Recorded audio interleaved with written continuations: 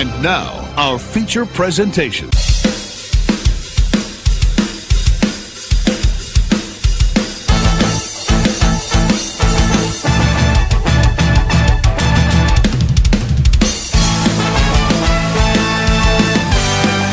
And now, being recorded in front of a live studio audience of individuals who impersonate cows on Twitter, it's the most random show on the internet. It's TBK Live.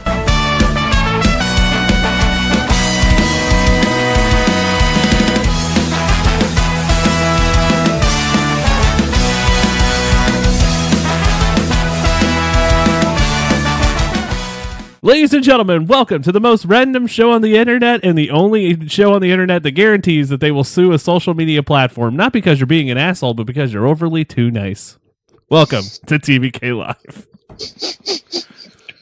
Setting the bar early for the show. Oh my God, fuck Devin Nunes. I'm not even a political person, and I'm going, he's fucking suing Twitter because of a fake cow. If you're going to go on Twitter and you're going to sue it over a bot profile, you need to really reevaluate your life. He's making the wrong moves. I'm done. I'm done to do cow puns for the entire show. I already see it coming. I now follow a Twitter account. I follow the Twitter account of Devin Nunes' cow. It's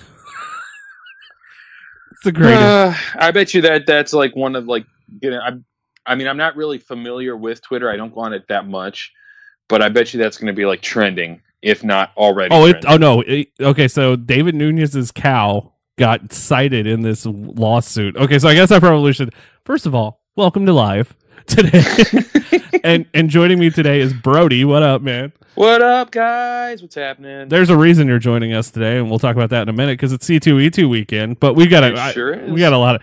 First of all, before we get into the Devin Nunes story, because I have to discuss this. We are going back to the night. We're going back to the I Love the 90s series on Tuesday night, because we knew I knew this had to go up, and went. Probably should post up the C2E2 preview first. Well, with it being this weekend, yes. And then next weekend you're going to get 2 episodes of Live, 3 if you come to Planet Comic-Con. And next week, you're going to get the 90s Kids Edition, where we just talk about stuff we enjoyed as a kid. Ashley, and who knows who else will join for that one. And then on Thursday, it's our Planet Comic-Con preview. And then on Sunday, we're going to actually be at Planet Comic-Con doing the live edition of Live. All right. How have you been? I've been okay. Today's been a weird day. It's been very rainy and overcast in Chicago here. I've been slamming cherry Pepsis like nobody's business. I've been watching Netflix. You're one bowl of Special K away from a completely different lifestyle. You know that, right? Oh, man, you should. For breakfast, I had chicken nuggets. No, I meant the dipped in ranch sauce. You had what? Chicken nuggets dipped in what? Ranch sauce. That's my day. And I've been watching Netflix. Hold on. Is there a difference between ranch sauce and ranch dressing? Well, dressing is probably more the appropriate. You know, speaking of colloquialisms as such, I always get made fun of for saying soda over pop. Oh, I say soda all the time. Like, I don't understand the point of saying pop. I guess it's like more of a Chicago or Midwest-based idiom that people say pop. And I've never said pop. I've always said soda. And people are always like, are you from like Minnesota or something? Like, what? My wife makes fun of me all the time for saying soda, and I always get made fun of because I was born and raised on the south side of Chicago. And go Cubs!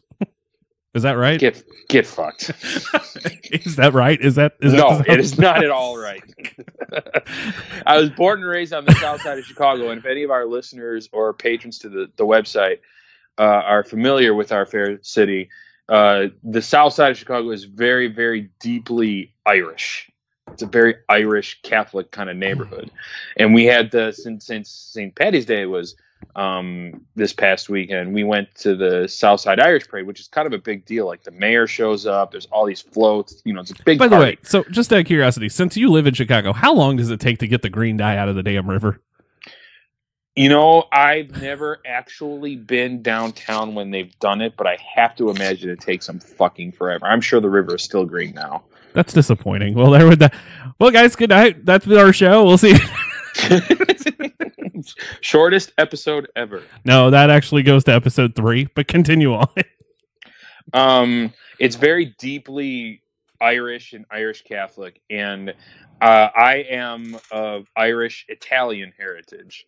And growing up, I always, for whatever reason, always leaned into my Italian side and not so much my Irish side. And going to the parade has made abundantly clear that even though I am part Irish, I know next to nothing about Irish heritage. And my wife just ridiculed me the whole time. Like, how are you a South Side, born and bred Irish Catholic person and not know any of these like traditions and things of that nature? And I'm like, I guess I always leaned into my Italian side. I don't know.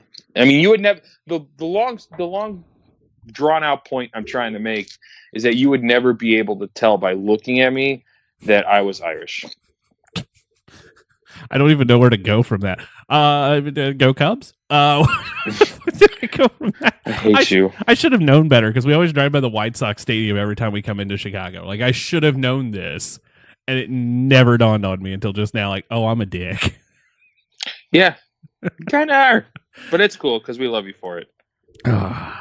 Even though, but see, I'm a Royals fan, and the Royals play in the same division as the White Sox, so fuck the White Sox, go Cubs. I'm gonna get hate mail for that, aren't I? You might get a few flaming pitchforks coming at you. Well, I never know because we have 2 Chicago hosts now for shows. But by the way, because the Brody and Richard show just debuted at tbkradio.com. Woo! And it will be on the website later this week because it's a late night show. I have realized after listening to it. I realized that's going to be our first late night show. Nice. Yeah. Because I went, okay, I'm a little off colored in this show. I'm good. Like, I feel like, okay, I kind of went in this co-host route that most of the co-hosts that I have do. So, yeah, I was like, this is a late night show. So cool. So that'll go up on Saturday nights now, just to let everyone know. But you can check that out right now at tbkradio.com. And then Manda's show is coming, Striking a Chord. And I just assume that all Chicagoans are fans of the Cubs. So that's just and that's the cool, unique thing about having the two of us from Chicago. She's, from what I've known of her throughout my life, because me and Amanda had been very, good friends for a long time before we came. They hate each other now. Fuck. It's like they were rivals. They fucking just like you. Now it's just like who has the better show. She's a Cubs fan and I'm a White Sox fan, so it's just interesting that the cards fell that way. I had to do that. Okay, so now back. Is there anything else I need to get out of the way before we start talking about Devin Nunez? Like, I know where we're going in this show. I know we're going to discuss C2E2. I know this is C2E2, but I do really, really have to discuss some stuff that happened today real quick. We'll just get through it real quick because it cannot not be discussed. Is this a poop story? What? Is this a poop story? No, it's not. It's a nerd story, so it's still within our wheelhouse. I had to ask if it's because this is what I send him. Hey, are you almost ready? I gotta go make a deposit at the porcelain bank. Who the fuck sends that shit? By the way, it was a false alarm. It was just a fart. Have you ever farted and it smelled like rotten eggs? Dude, my farts today smell like if you had taken a Polish sausage and dipped it in sauerkraut and mustard. It's so bad. Actually sounds amazing, and I don't know what to say about that. The taste sounds amazing, but the smell is really not that good. So just to let everyone know, my farts have been smelling like sulfur. This is the weirdest conversation we've ever had on live in a long time. But there's a reason. It takes me back to, like, it makes me homesick. Mm-hmm. We had a ton of sulfur in our water growing up, so there was, anytime you turn on the hot water, you would have a sulfur smell. So now my farts are reminding me of home. Mm-hmm. And I've got a small bit of homesick happening. So homesick and butt sick. Yeah, no, just the farts, just smelly, sulfury farts. Hashtag that. Hashtag sulfur farts. Hashtag buttfuckery. Buttfuckery. That's the tagline for the Brody and Richard show. For anybody. So just a couple things I want to get through real quick. We won't dawdle on them too long. Today has been like a huge day in terms of like trailers and announcements. Like, I don't know if, I'm sure you guys have been keeping up on the website, but like, okay, I posted the link to the Stranger Things 3 trailer that just dropped today. Yeah, I watched that trailer and went, eh. I love Stranger Things, so like I'm on board with it already. Like I'm already a built-in fan, but the trailer itself didn't like move me. Like the second season trailer blew me away. This one, And the second season was such a letdown. Sorry, everybody. Everyone's entitled to their opinions. It just sucks that you have to be wrong with yours. Well, aren't we just full of ourselves today? That cherry Pepsi has made you a much better person, hasn't it? It really has. It's given me a cultural stamp of approval. I don't know why. That doesn't make any sense. Anyway, a wild cherry Pepsi just turns you into an asshat. It does. And I always wanted, and apparently I wanted Pepsi as a sponsor. Now I don't know.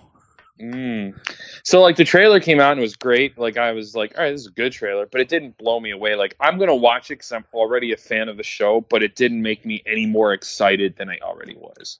But then right after that, a trailer for Quentin Tarantino's that looks movie awesome. came out. The posters started dropping the last week. Once upon a time in Hollywood, they'd been teasing that the trailer was going to come, but they didn't really drop a definitive date for when it was going to get released. Here's all these posters happening, and the Margot Robbie poster happened, and I go, "This looks amazing. I need to see a trailer." And I go searching for it as soon as that poster comes out, or as soon as I see that poster, and went, "Why is there not a trailer yet?" And then today, my prayers from the nerd gods are answered. And that trailer is so awesome. Like it blew, like I am a hardcore Tarantino fan. And like, in my opinion, that man has not made a bad movie yet. What is the best Tarantino film? Oh my God. I think my favorite is definitely Inglourious Basterds. Okay. So we're the same. That's my favorite. I remember going to see that movie in theater. It's probably the only Tarantino film I've seen in theater because most of his movies came out in the early 90s. Like the ones that everyone really knows him for came out in the I've early seen 90s. all of his movies in theaters post Pulp Fiction. I was too young for Pulp Fiction and way too young for Reservoir Dogs. I was going to say, you went to see, well, I guess no, that I'm wrong. I can't think. From Dusk Till Dawn is not him though. He's in it. No, it's technically like he wrote it and he produced it, but technically that's a Robert Rodriguez movie. That's also a very weird movie. But I'm thinking to myself, I'm like, all right, we get Stranger Things. It's cool. Once Upon a Time in Hollywood, which looks awesome. If you guys haven't gone, go to that the movie site, looks phenomenal. Go to the Facebook page, watch the trailer. It'll blow your socks off. And then shortly after that, fucking Keanu Reeves and Alex Winter posted a video confirming for real Bill and Ted 3. And then my head just about exploded. Because that's what we needed in life. Kaboom. Like Bill and Ted 3. It's just, I cannot tell you how excited I am.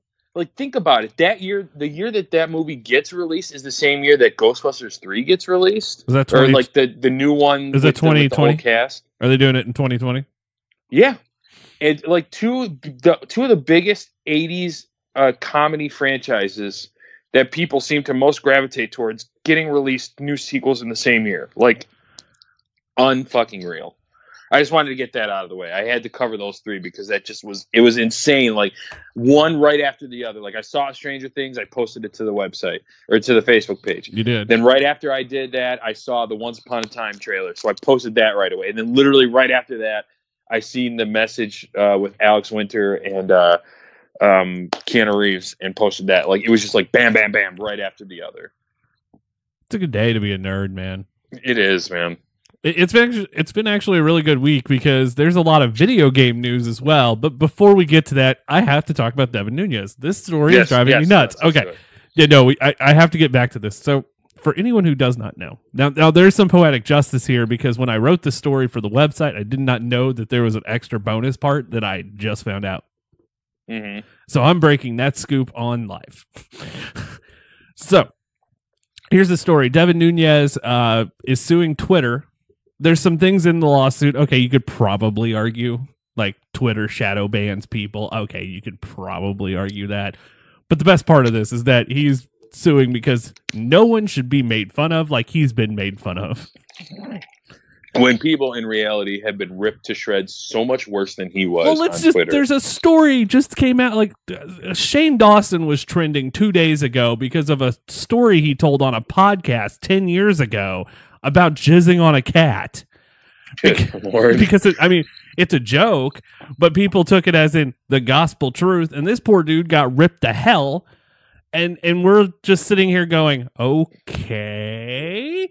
But Devin, and he never talked about suing Twitter, but Devin Nunes gets made fun of by an account who pretends to be his mom, and Jesus H tits, it's the worst thing in the world. And it's funny because I'm fairly certain. I mean, I'm not up on my law, but I'm fairly certain anything that falls under the Twitter umbrella falls under free speech. So he can't really sue for something that's protected by the Constitution. Yeah, he's flat out suing he's flat out suing Twitter for people being mean to him. And I want to read the tweets. Like, this is from a fake account called Devin Nunes' mom. At Devin Nunes, your district is looking for you. Are you trying to obstruct a federal investigation again? You come home right this instant or no more Minecraft. You can't help but laugh at that. And he cites another one where they make fun of Nunes, Trump, and Putin doing the, what's the movie where they tie their butts together? And, Human Centipede? Yeah, where they do a diagram of the three of them being a human centipede. And then he cites Devin Nunes' cow, or at Devin Cow, who had 2,000 followers as of the day of the lawsuit, and now has 200,000 followers the day after the lawsuit came out. I swear, this new internet age, not new, but this internet age that we live in these days never ceases to amaze me. Sometimes I get pissed off at people on the internet, and other times you just have to be. I fucking died laughing at I found this story at 2:30 in the morning. Mm-hmm. I was laughing so hard that I woke my wife up because I have to write this. Like I said, and we talked about this on a show where I would not talk about politics, and then here's this story that falls in your lap. I swear to God, it's like an episode out of Black Mirror, if you've ever watched that show. I have. I'm not the biggest fan. Say what you will about the show itself, but this literally feels like this could be the topic of like an episode of Black Mirror. Yeah, no, I completely agree. So there's a better part of this story that only a couple of people have told me about. Someone sent me a message going, "Did you know he supported this?" Apparently last year or the year before, Devin Nunes wrote a bill about trying to get rid of frivolous lawsuits. Wow, talk about the pot calling the kettle black. Yeah, I know. I had to. I almost went, "You're kidding me. You're kidding me." That makes that even more epic, is what that does. Even more epic. So yeah, that happened. I love when people send me stuff, so thank you guys for that. Devin, oh my God. So on top of that, I don't know what's up with my dog, but every time we go outside, she likes to run to the air conditioner and sniff it. Interesting. So I don't know what that has to do with anything. I just wanted to say it because I just think it's weird, and I get mad at her because I think she's going to lick it. One day, I think she's just trying to brave herself up to lick the air conditioner. I don't get pets, man. Like, my cat is the weirdest fucking, like, I swear to God, either he chewed on a cord while it was plugged in an electrical socket and deflated half of his brain, or that's terrible. He's just a dumb fucking animal. Because, we have a gate from our living room to our kitchen, so like when we have the baby, she can kind of just roam around the living room and we don't have to worry about her, getting too far away unsupervised. And so the cat at first didn't have any problems hopping like over the gate into the living room, but it wasn't today, it was yesterday. He walks right up to it and he starts staring at it like it's like he's staring at it like Matt Damon staring at a math problem in Good Will Hunting, like he's trying to figure it out. So he's staring at it like Matt Damon does Ben Affleck. Exactly. And he starts to like wiggle his butt like he's going to jump over, and he makes like a couple little hops, but he backs out at the last second. Like, it's the weirdest fucking thing I've ever seen. So all cats wiggle their butt before they do anything. Have you ever seen a human do this? Because I just want to see humans start wiggling their butt before they do something. Isn't that what like the Kardashians made their fame off the back of on Instagram, twerking? It's a much different kind of butt movement that they made their fame on for, but that's a whole nother argument. Ray J would beg to differ. Zing! My God. Well, that's what I was going with. I was going with an anal sex joke, and you were just like, no, we're just gonna bury Brandy's brother. But so and then finally he gets up the courage to jump, but like in midair he gives up and lands straight on the gate and then flops over the other side. It was the funniest thing I'd ever seen. And then he just gets up and walks like nothing happened. That's one of those moments where you just feel like he just gave up mid-flight. Like, I'm done. Like you could see the point in his flight patterns where he just gives up and flops right onto the gate. I'm done. If I had recorded that and thrown it up on YouTube, it would be like the next viral sensation. It was the funniest fucking thing I'd seen in a long time. Do you know Bob Saget's back hosting a video show? I talked about this last week with Amanda. Like, I'm still baffled by this. Isn't he like making a name for himself being like a dirty comic? Like subverting my God, he is the dirtiest comic ever. But, and I mean, he's funny. We'll just go ahead and say that. He is hilarious. But yeah, he's hosting a America's Funniest Home Video type show on ABC again. So is it America's Funniest Home Videos or just like a show of that kind? It's in that you remember when he hosted back in the 90s, right? Oh yeah, for sure. It's him doing the voices and stuff over more adult themed videos. So this is not like ABC friendly content. This is like it's called Videos After Dark, I think is the exact title, but yeah. But it's Bob Saget hosting video shows again, and I'm back in the fucking 90s. I know we weren't going to talk about it, but I'm 90% sure it's 1993 again. I'm one step away from stepping out and having some goddamn pogs. Dude, I'm ready for this. This is like the 90s are big. Like Weezer's hitting big with gold records and like that. Bob Saget's hosting TV. I shit you not. I'm trying to get my mother-in-law to get chunky highlights. Like it. Just wait. Next, they're gonna the acid wash jeans and the flannel is gonna be coming back. Flannel's already been back. You have not been in a store in a long time, have you? I haven't been in a store that sells clothes. I was gonna say you got to stop buying. You've got to stop buying your clothes at Rite Aid or Costco. No, I buy mine at the Salvation Army or the thrift store. Salvation Armies are great. You can have some great finds in there. I have a bowling shirt with a name. Do you remember when I found that River Song hallucinogenic lipstick T-shirt? Yes. That was probably one of the greatest finds of my thrift shopping career. You have a career in thrift shopping? Well, I used to like when are you one step away from being a Macklemore song? Yeah, I told you I just don't know what's up with me, but I'm just like in asshole mode today. Hey, man, it's entertaining. It's going to make for a good listen. Now I used to like this. One more thing, real quick, and then we'll dive into the real reason we're here. Cake. I love cake. Oh God, I can go for a piece of cheesecake right now. Anyway. I used to live in this apartment building by myself before my wife, and my two friends lived in the apartment above me. And did you ever use a broom and hit on the ceiling like "Stop being so loud, you fucking assholes"? No, it usually got me through a lot of lonely nights, if you know what I mean.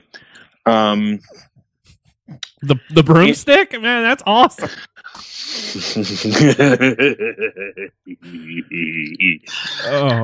And they were big thrifters. Like they would go to the thrift stores. Like they'd take one day and they'd go around thrifting, and then they'd post like they'd buy stuff for themselves. But if they found like really rare things or really profitable items, they'd resell it on eBay and make a profit. And there was like some good money to be made doing that stuff. Like they were very, very smart people, and they made some bank. And I'm like, I got to get in on this, but I never made any bank because I always just found shit that I wanted to keep for myself. I was gonna say, yeah, you found cool stuff, but I kept it. I didn't end up. I only went with them like 3 times maybe, and I didn't really end up making any money because 1, I was too lazy to post it on eBay. 2, I don't like and I don't understand PayPal at all.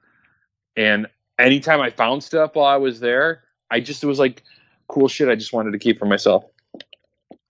I can't blame you. Speaking of Devin Nunes, Alan Dershowitz, who was a lawyer on the OJ trial, said he wouldn't represent him. Ooh, man. That's great. OJ's lawyer. Yeah, when one of OJ's lawyers, who was able to get him off, says, this dude doesn't have a case, yeah, you are screwed. That's awesome. I love the internet today. It's great. Don't forget to visit us on Twitter at TBK Magazine. I'm actually working on making our Twitter a much more fun place to visit. I gotta go start getting back on Twitter because, like, I got off of it for a while. I was off of it for a while. Then I jumped back on, like, literally the week that Trump got elected into office. And I just started getting into the worst political fights. And then I stopped for, like, the longest time because I'd be scrolling through my feed. And it wasn't even, like, intelligent, thought-provoking discourse. It was just people slinging mud at each other back and forth. Which is pretty much what it is. But you can base your Twitter timeline on something awesome. Like, for me, it's Devin Nunes' cow. I'm sorry I'm harping on this, but this is a damn funny Twitter account. It's Devin Nunes' cow, pro wrestling, and RuPaul's Drag Race. Like, that's 90% of what my that's pretty much 90% of what my Twitter timeline is.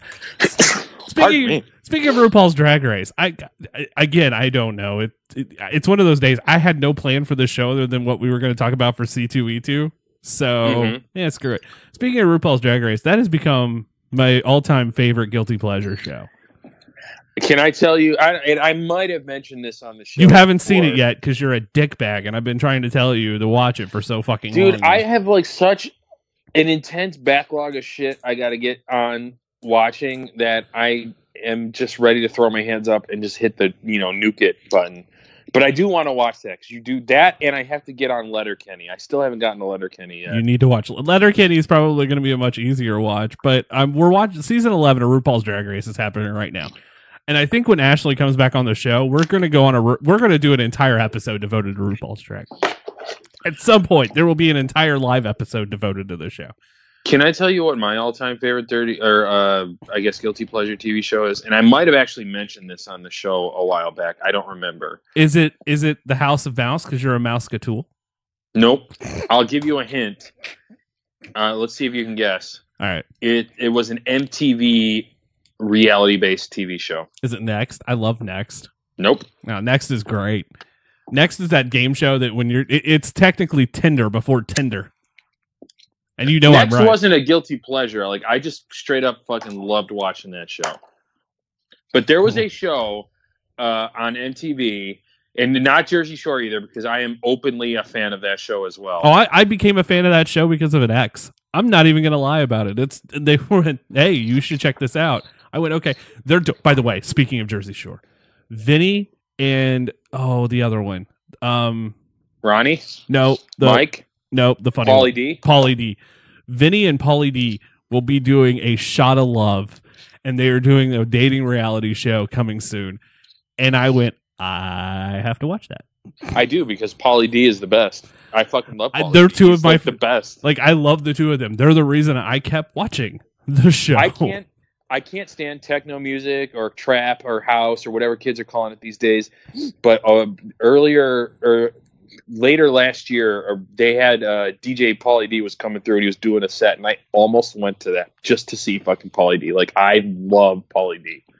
He's funny. He's smart. He doesn't take himself, like, he takes his Guido personality seriously, but he knows he's in on the joke of the show. Oh, yeah, no, when you can take the joke and be able to run with it, it's even better. Exactly. So that's why I think I like him as much as I do. But no, I'll tell you, my favorite guilty pleasure show is always going to be Laguna Beach. I don't know if we can be friends anymore.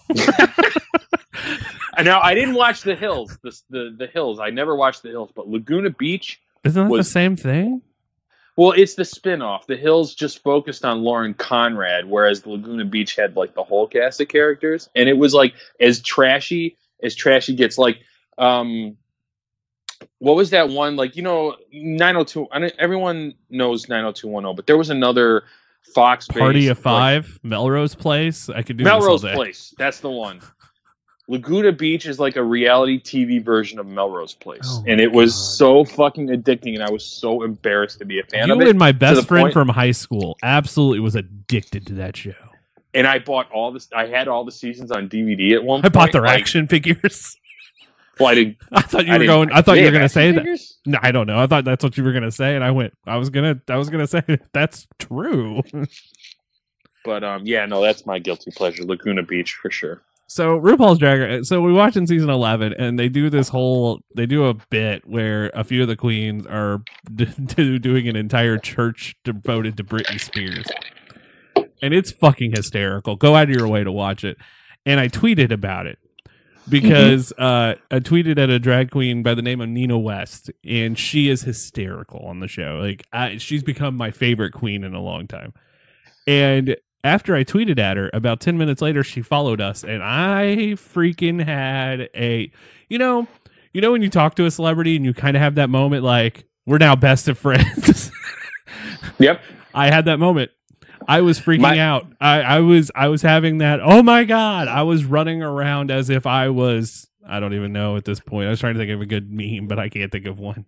I think my biggest celebrity moment on Twitter was when, like, get in the way back machine when I first started writing for TBK.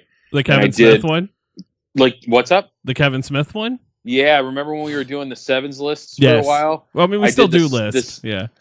I did the sevens list for a Kevin Smith, and I posted it to Twitter, and he, like, favorited it and retweeted it, and I damn near came in my pants instantly.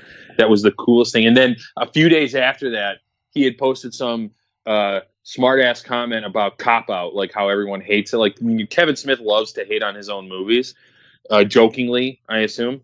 But then I had replied to it. I'm like, Cop Out's actually pretty decent. You shouldn't harp on yourself so much. Like, I'm a fan and I'm proud of it. And he replied to me. He's like, shh, don't say that out loud. You might get crucified for it. Like, he was like, he had an actual comedic conversation with me, and I love that man. I loved him so much more. The one time I met Kevin Smith, I had Nutsy with me, and I had to tell the entire squirrel story. Like, he stopped everything he was doing just to be like, tell me about your squirrel. Like, people love to make fun of him, and they love to rag on him. Like, I've noticed online there's like a growing contingent of people that really like to rag on Kevin Smith, and I don't understand why, because I've never met the man. Mostly because he can take it. I think part of it is it's because he can take it. Oh, absolutely. Like, he used to not be able to. Like, right around when Red State came out, he got really, like, butthurt by a lot of that stuff. Let me tell you something. That's Kevin Smith's most underrated film. It's up there. I personally think his most underrated film is Tusk. I couldn't get into Tusk. I tried. Tusk was so much. Like, I like it, but I also didn't at the same time. I don't know how I feel. It's a weird movie. But he's such... I've always wanted to meet him. Like, my two holy grail, like, celebrity meetups are David Duchovny, which I can already check off, and Kevin Smith. Like, those are the two of the foundations of my nerd, like, life. And I met David, and it was awesome. Now I just want to meet Kevin. And I don't understand why people rag on him so much, because he's just a nice dude. He's a fan, and he's in a position to be able to share that fandom with the world. Like, his celebrity allows him to be a geek on a massive scale, and that's something you and I dream of doing. I'm pretty sure I like to refer to myself at times as the Dollar Tree version of Kevin Smith. I'd give yourself some credit. I'd say you are the Big Lots version of Kevin Smith. Oh, but then you couldn't find me. No, that's probably more accurate, actually.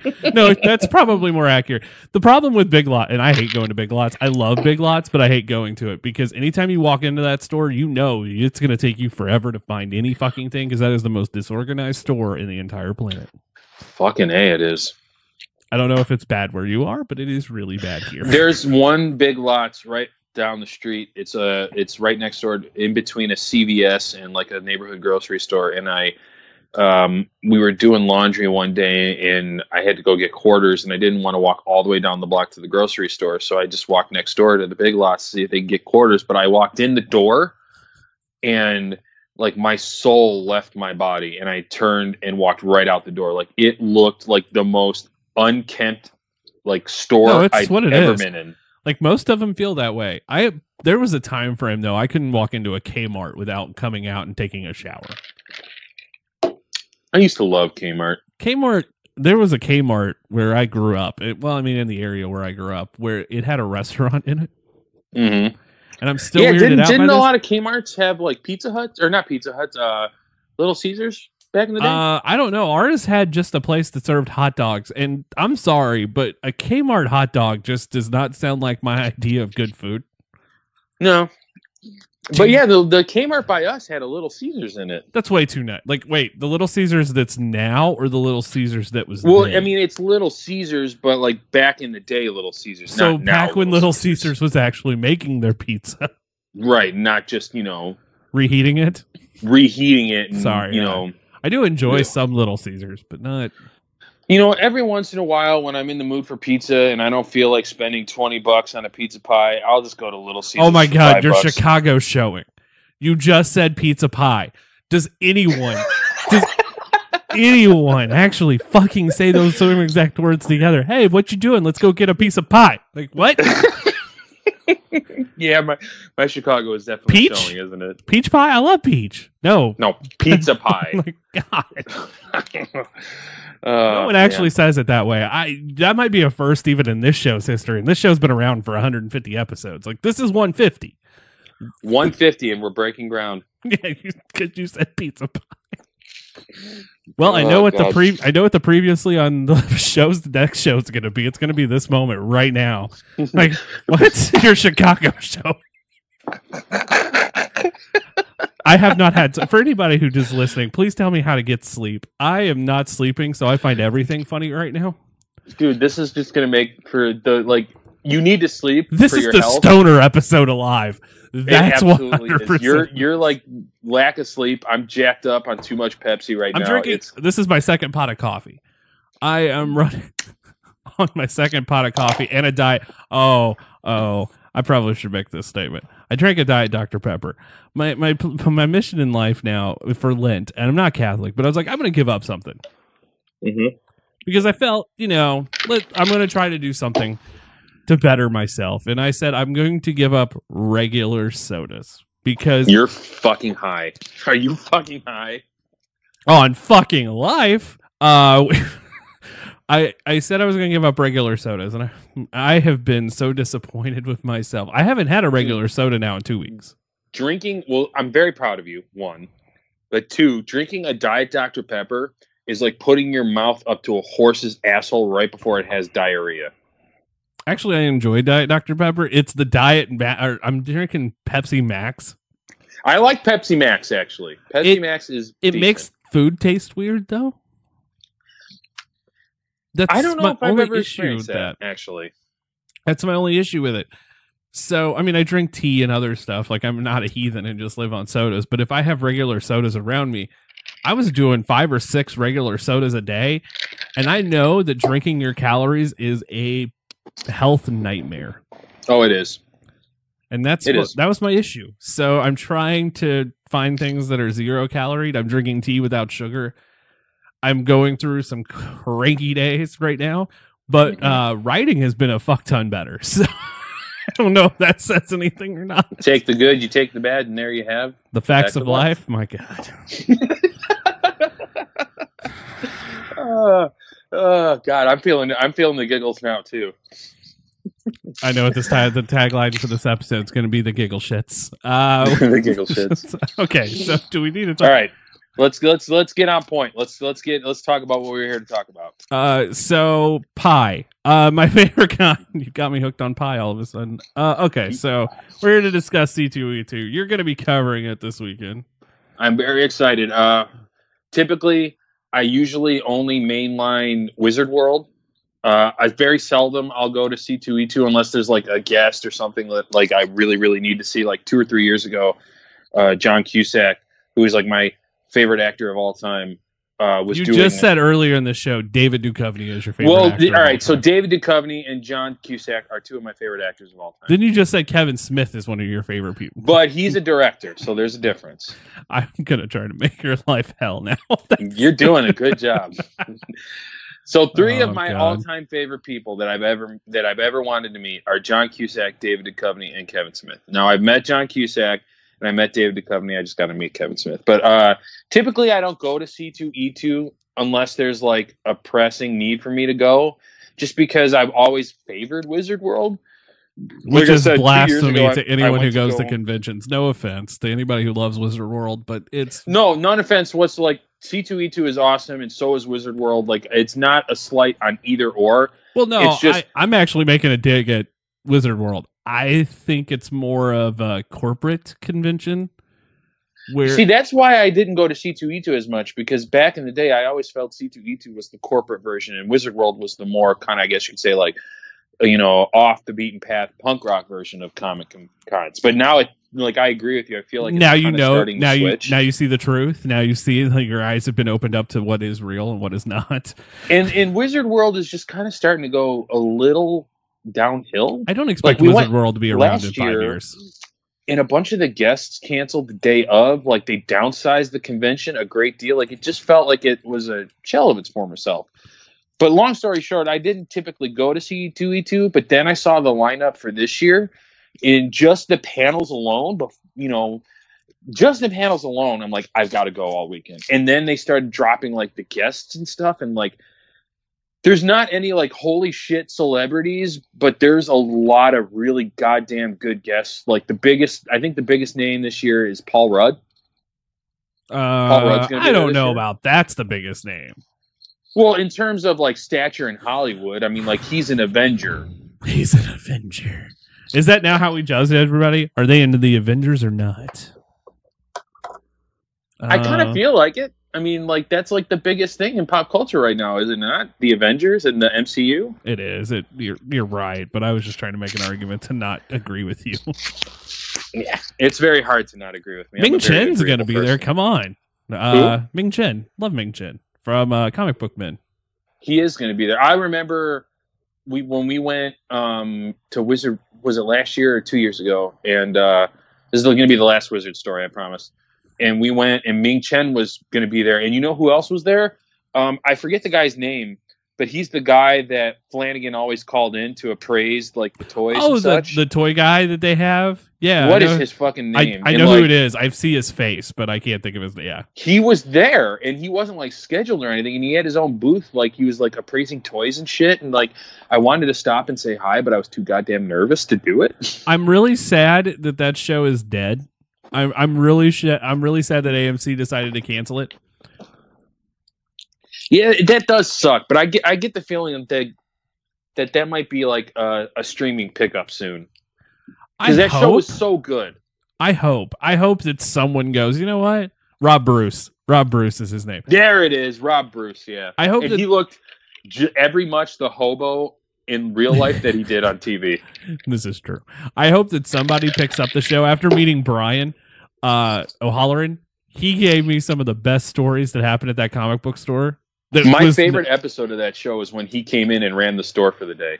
He talks about that, but he goes, there was a reason he was there. They play poker in the back all the time. I don't fucking doubt it. There's a reason that poker table is actually there. Because they actually play poker? Yeah. Because he goes, no, we do this all the time. We will go in there, we'll play poker, and I really just want to be around him again. Brian, I still have an autograph for you. We'll get it. I'll get it. I fucking love Brian O'Halloran. He just seems like such a sweet dude. Oh, he's one of the. He gave us he gave us some life advice that I still to this day hold and, like, so near and dear to my heart. Where he goes, I talked about how I was in a failed marriage, and he goes, stop, your marriage didn't fail. You just weren't good at marriage with that person. And then he gave this, like, sports analogy, and I just sat there and went, I just had the best life advice given to me from Brian O'Halloran. I just want Brian O'Halloran to give me a hug. I've peaked. I just want a Brian O'Halloran hug. He also stole my wife's car. Oh. Okay. And held her at not knife point to take him somewhere, but by spatula. Well, if there's somebody who's going to do it, at least it's Brian O'Halloran. Yeah, that was a great story. And then that's one of my favorite moments ever. Like, my wife was like, yeah, he came out and just got in the car and picked up the cake spatula and said, I need to go get some orange juice. Fuck. And I went, I have the greatest life ever. But getting back to C2E2, yeah, like, the lineup this year. Yeah, Paul Rudd's the biggest name. I'll agree with this. I can't argue now. After looking at the lineup, I cannot argue it. It like, some of the people that they have, are great. Like, don't get me wrong, but like, there's how do I?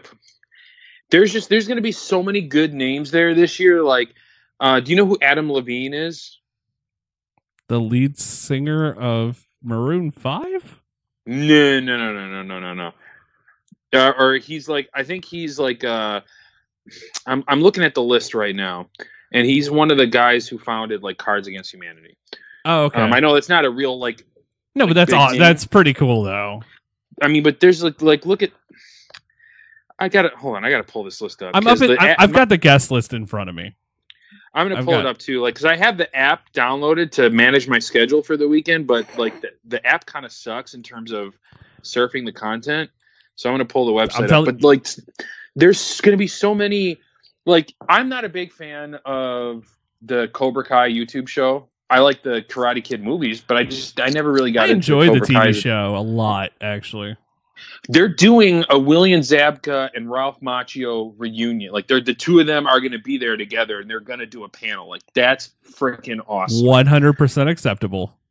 Did you ever watch Freaks and Geeks? Did I ever watch Freaks and Geeks? Yeah, well, it was a stupid question. Jeez. John Francis Daly and Martin Starr are going to be there doing a Freaks and Geeks reunion panel. Yeah, no, I feel I like the idea of a Freaks and Geeks reunion panel, but you still need a couple of others. Like, let me rattle off some of these names: Alicia Silverstone, Amy Jo Johnson. Let's go in order here. Let's just break this down. Let's just go through the whole list. That's what we should do. I don't know anything about AMC's Into the Badlands. Alfred, I'm going to say his last name wrong. Goff. I think either or. Into the Badlands is a good show. I watched the first season mostly because I'm a big Walking Dead fan, and it always came on right after The Walking Dead. And I also like martial arts based stuff, so I was in for it. I haven't really kept up with it, unfortunately, but it's a pretty good show. I got the guest list here too. Alicia fucking Silverstone. That's man. where, I mean, as much as I enjoy, Alfred Goff, by the way, was a writer for Smallville. I never liked Smallville. That's blasphemy. I did. But I'm a Superman purist, and I just felt like that show took way too many fucking liberties. He also wrote Spider-Man 2, the only good original Spider-Man movie. Yeah. All right, he gets a pass with that one. Yeah, but Alicia Silverstone, I mean, pretty much, you're a Batgirl? I mean, Clueless and Batman and Robin. I had a crush on her back in the day. I still have a crush on her now. Who are we kidding? She looks amazing now. Like, she looks great. But my God, Clueless is an institution. And they're doing a Clueless reunion panel. They didn't mention if Paul Rudd was going to be Paul Rudd's part of the panel, yeah. I actually just saw that on the homepage. Alicia Silverstone, Paul Rudd, and Donald Faison. And Breckin Meyer. And Breckin Meyer, yes.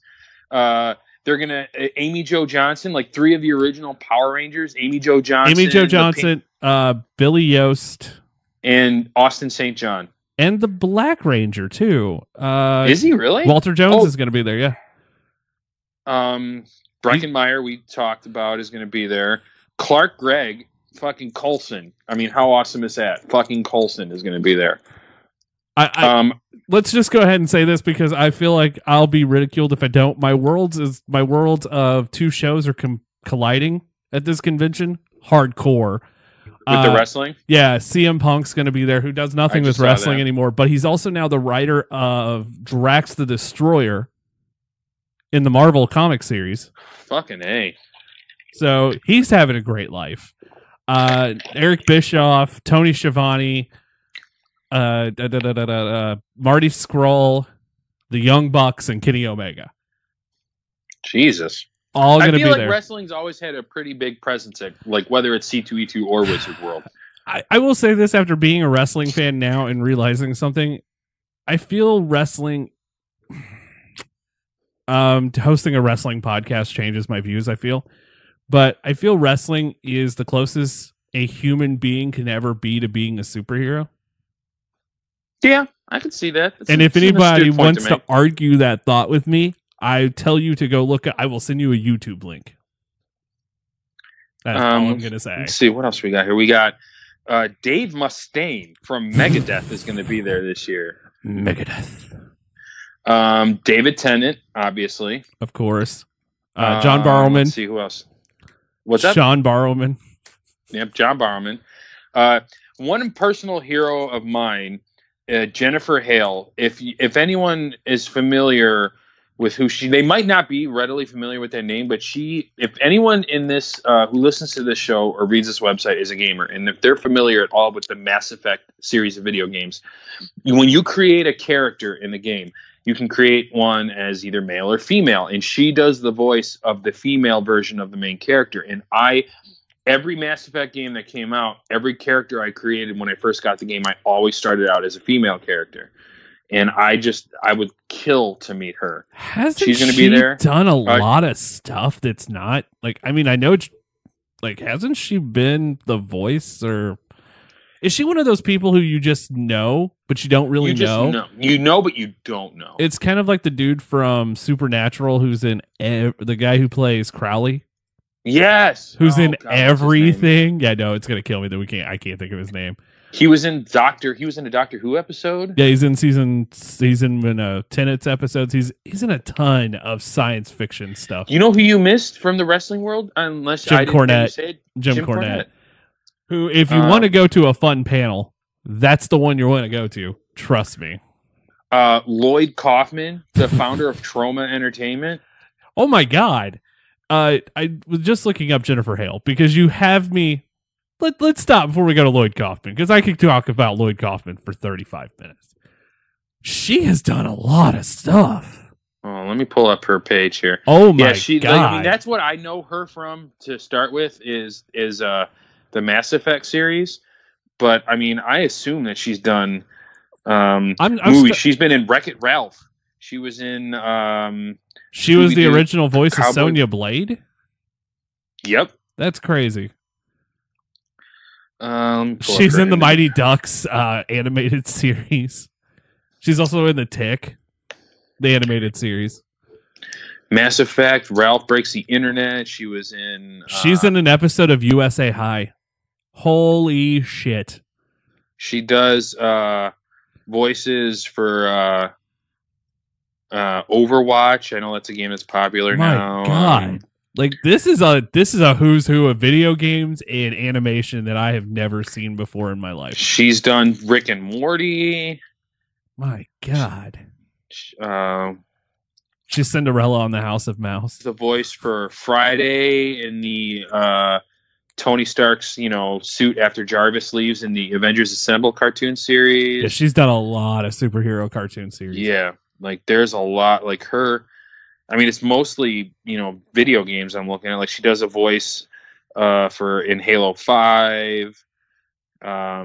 She's a voice in Batman Arkham. You actually go and you look at all, like, anytime a voice actor or actress comes along and you go, oh, I know they're one voice from this. And then you look them up. And it just hits you going, oh, I have heard them my entire life. Yeah, like I'm scrolling through this list. Yeah, right now. You can't go over this list. Like, it's just the amount of stuff that Jennifer Hale has voiced is she's Captain Marvel in the Avengers Earth's Mightiest Heroes TV series. Like, all these video games that she's been a part of, I've played. Like, it is insane. She does Carla on Phineas and Ferb.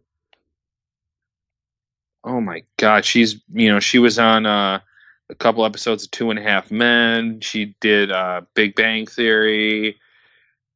That's a lot of she does. She is very diverse. That's in insane. Her portfolio. She's part of the new DuckTales series, which is really good if no one has seen it. Her list is the longest list I've seen for any. Like, when you go and look at a voice actor's list, and all you see is just things from childhood, your mind is blown. All right, let's go to Lloyd Kaufman, because again, like, there's just so much there. But Lloyd Kaufman, if for any of our readers who are not familiar, and there might be a few, I don't want to assume, is the founder of Trauma Entertainment. Trauma Entertainment, I guess, to kind of sum it up, is they do like really super C and D grade horror films, and they do a lot of parodies. Like, you know who came from Trauma? James Gunn. That's where he started. Was in Trauma Entertainment.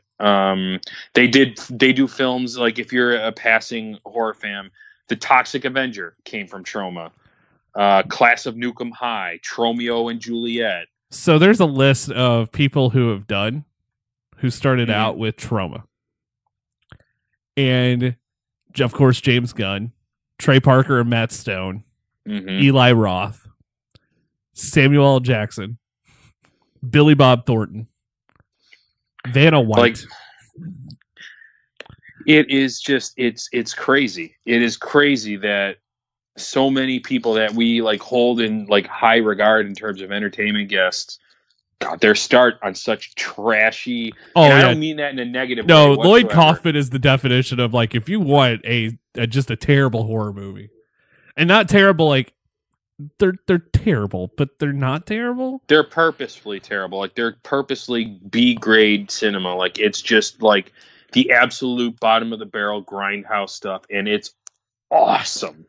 So many great. Tromeo and Juliet comes to mind. My personal favorite Trauma film to this day is Poultrygeist. I love Poultrygeist.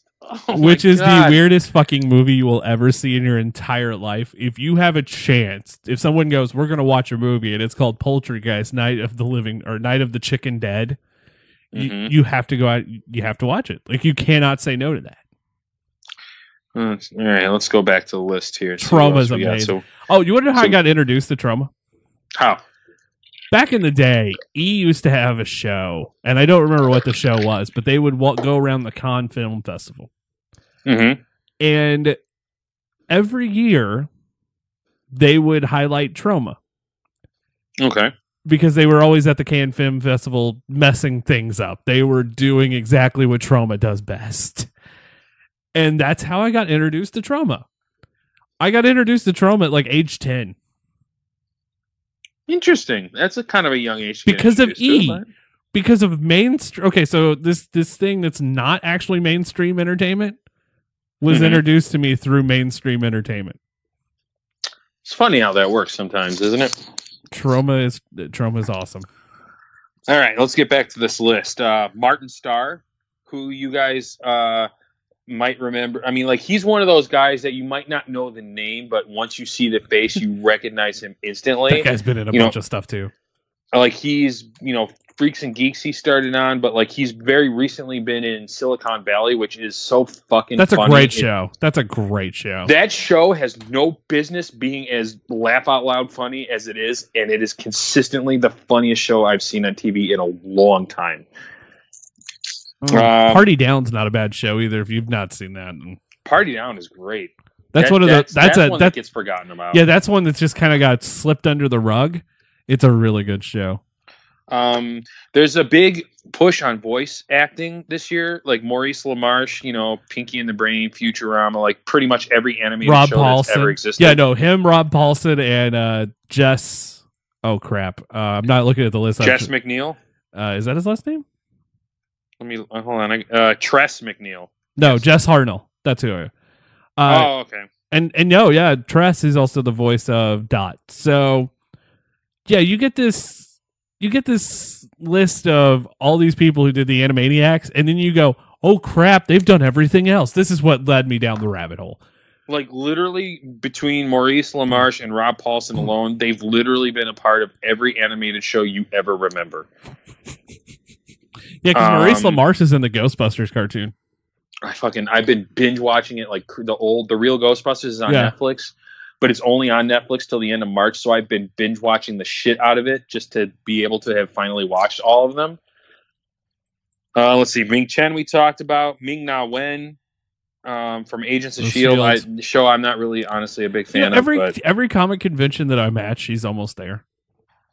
Nolan North, who's another big voice actor, but he's more like Jennifer Hale, where he's more known for his video game. Like, his thing he's most famous for is he does the voice of Nathan Drake from the Uncharted video game series. Gotcha. Paul Rudd, obviously.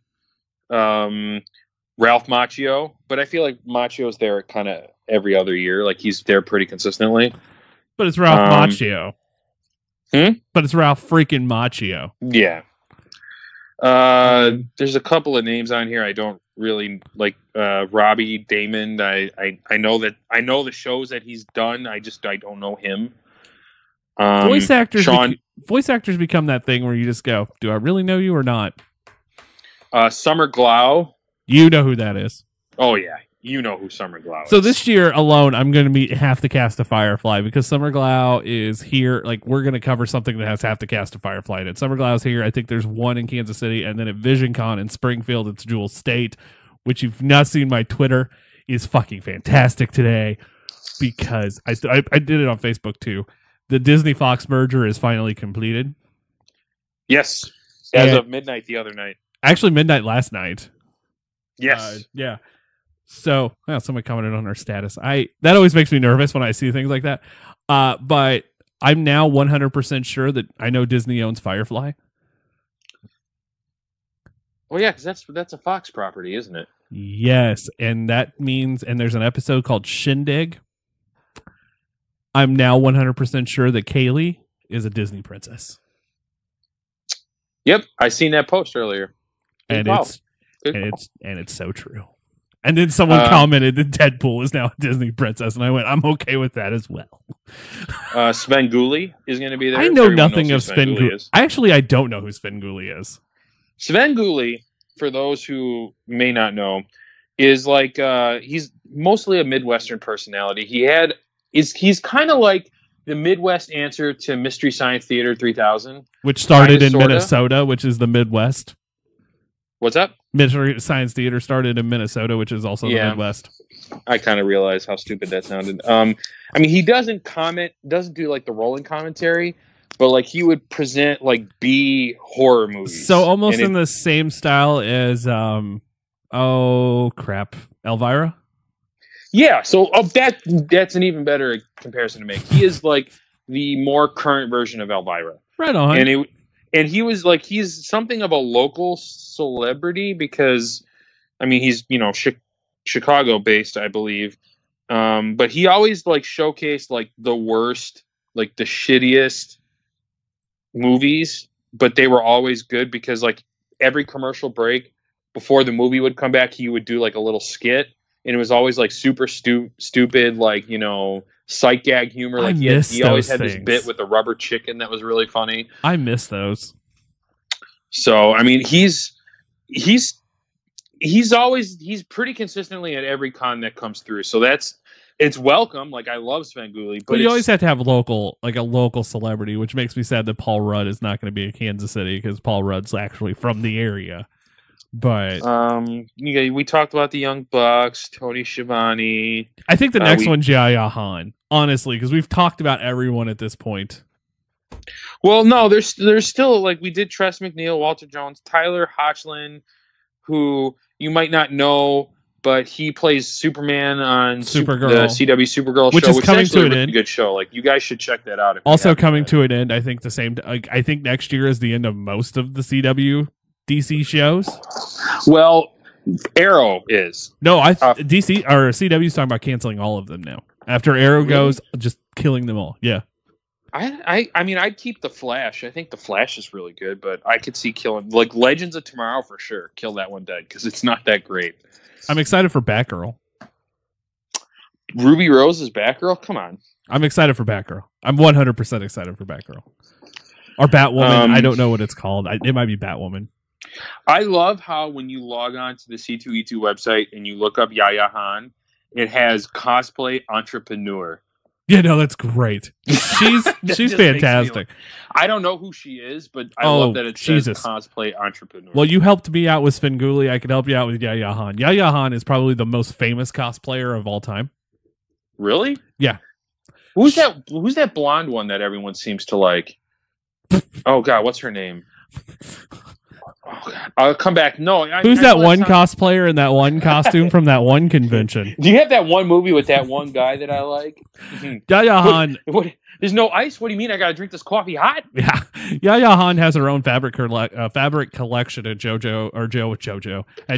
No, look, I'm not trying to endorse JoJo Siwa, but I kind of enjoy her music and hair bows.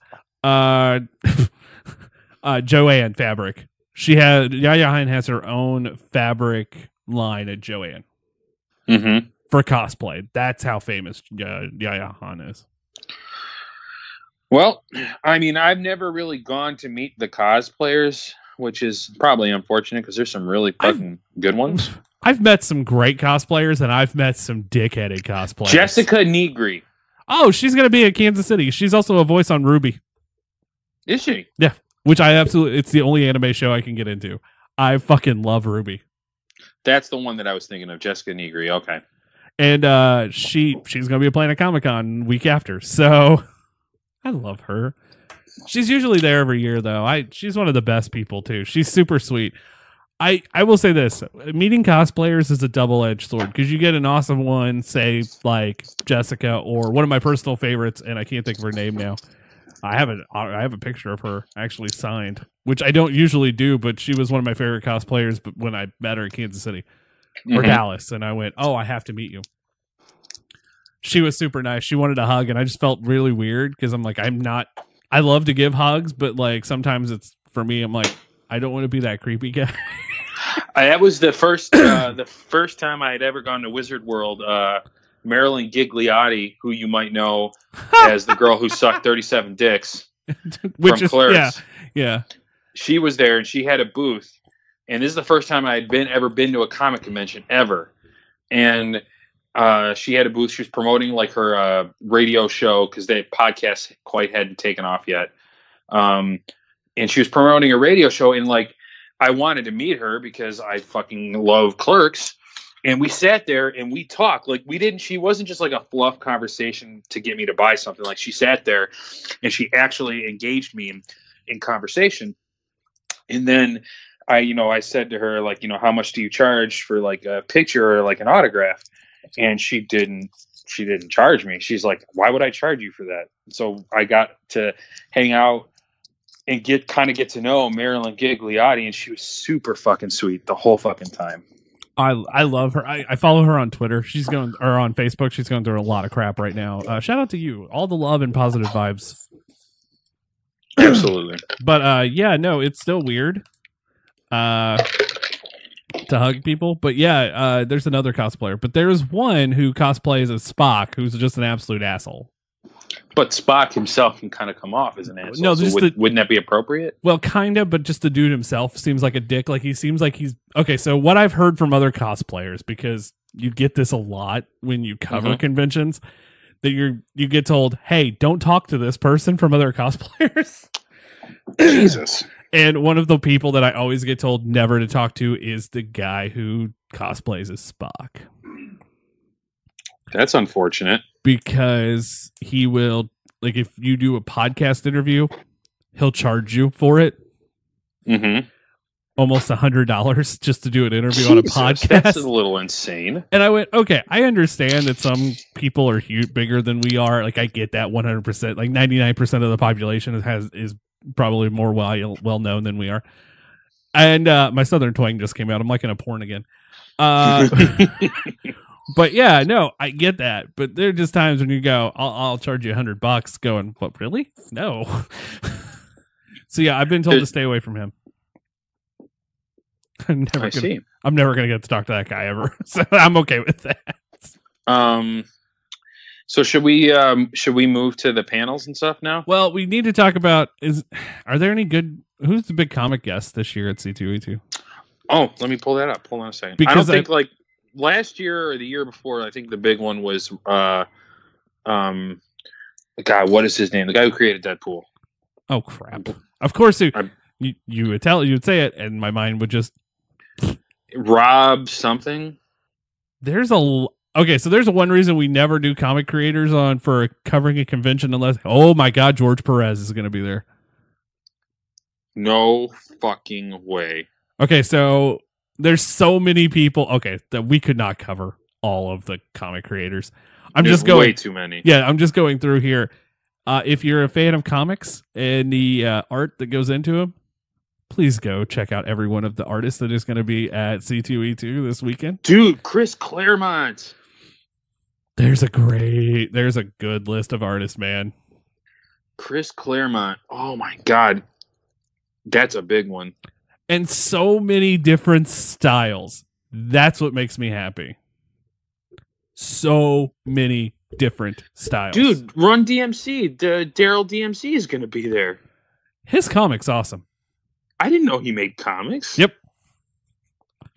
I guess that's a fun one for you, isn't it? That's going to be fun. I got to go meet him. I did not realize there was going to be this many guests. George Perez, damn. That's huge. George Perez and Chris Claremont alone are probably two of the bigger names I'm seeing on this list so far.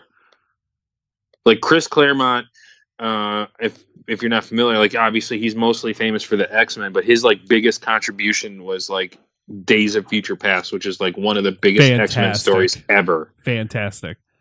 I mean, my God, they have their own section for literary guest. Holy shit.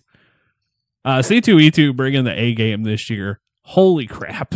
Yeah, dude, they're like guns blazing on all fronts, not just the entertainment, but every other ones too. Like I'm still scrolling through the comic creators. Yeah, good luck.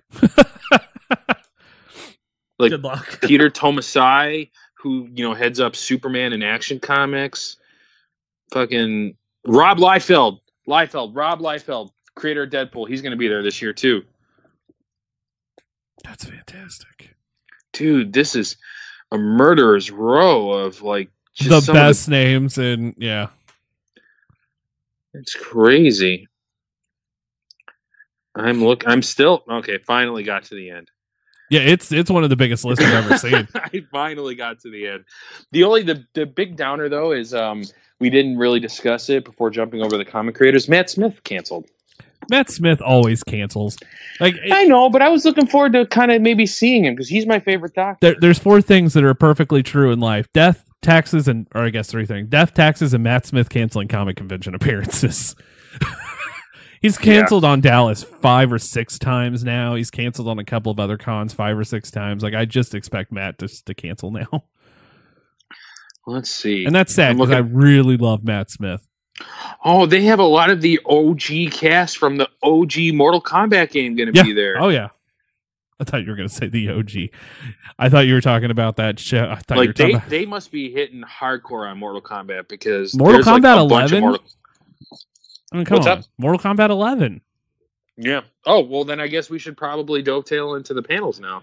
Let's talk about some of the panels. By the way, Brody's going to be writing all of this because no one else is going to C2E2 but this. No, I can't guarantee. Now, the one thing I do have to kind of preface up front, I am working this weekend like my normal job too.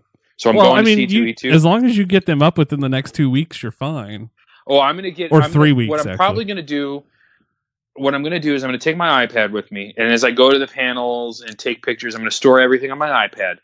So the weekend, like Sunday going into Monday, or maybe even Monday, one of those days I'm going to take off, and I'm just going to start punching everything up. Like I'm going to just start writing like crazy and sending you articles. I want to have everything that I'm going to cover out to you at least by the end of next week. Yeah, which is really shitty because Planet Comic-Con is next week as well. So it's a lot of comic convention content coming in the next 3 weeks because this is our kick. Your article last night kicked it off, and then this show, and then next week we're doing the Planet Comic-Con preview. Then we're doing Planet Comic-Con, and we're doing the live show. And then in May is Vision Con. So, like, the only thing that I really want to try and do live updates on, unless you would reserve it for a different article. I might give you our login for Twitter as well. I'll take it if you want to send it to me. Like, what I'm thinking about doing is just posting, like, maybe, like, the top 3 cosplays of the day. Like, live as I see it. Yeah, because, honestly, I will tell you, if you don't have a camera, it's a lot of work to get a lot of cosplay photos. I don't have a camera. That's what I'm saying. You don't have to do cosplay photos for C2E2.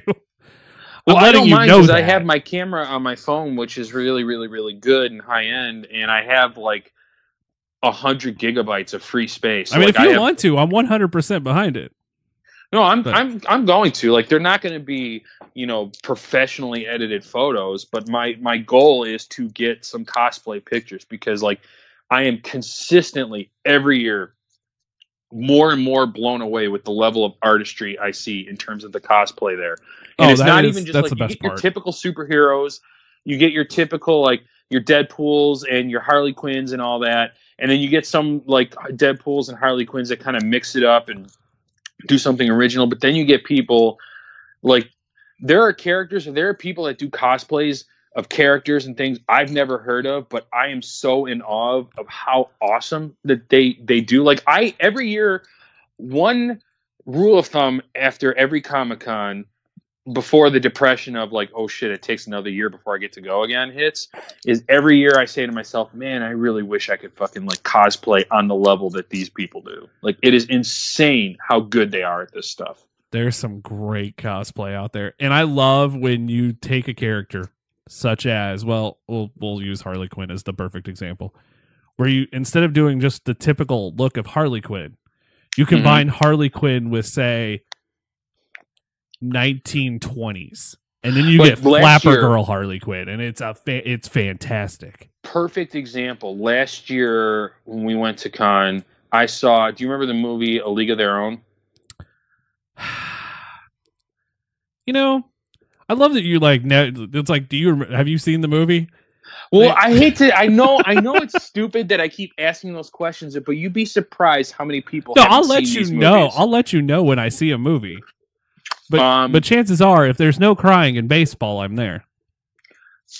I fucking love you. I've never loved you more than I do right now. That's one of my favorite all-time movies. Harley Quinn cosplay dressed in A League of Their Own baseball uniform. That's technically not a cosplay of A League of Their Own. That's actually a cosplay on the it could be A League of Their Own, but there's also it was for sure A League of Their Own because it had like the exact, like I looked it up. Okay, because there is also the Bombshell series. No, I know exactly what you're about to say, but no, it was definitely 100%. And I even asked. It was it was a cosplay of A League of Their Own. I still love cosplay that like the more obscure cosplay, where it's not a huge character, but it's from a fandom of yours. Where if you see it, you freak out and you chase them down, like you're running halfway through a convention center, like. Because I've done that. I gotta take a picture. This is the coolest thing ever. I still think those girls in Kansas City either love me or think I'm the weirdest fuck ever. Because I chased down both. Oh yeah, I chased down two of them because they were dressed as Inspector Spacetime and his companion from the episode of Community. And I got it. I think you told me that story. I got it, and it's still probably one of my favorite comic convention stories ever because we talked Community for about 15 minutes. And that happens every so often. You'll just hit that one fandom where you find somebody like, are you actually this from this? And they say, yeah. And then you just talk about it. Okay. So now I got this list pulled up of all these panels that I want to go to and see. Are you actually going to be able to walk around the convention floor? No, at least not for the first day. The first day is probably the busiest day in terms of the panels. That's actually really nice for you if you're going to buy stuff.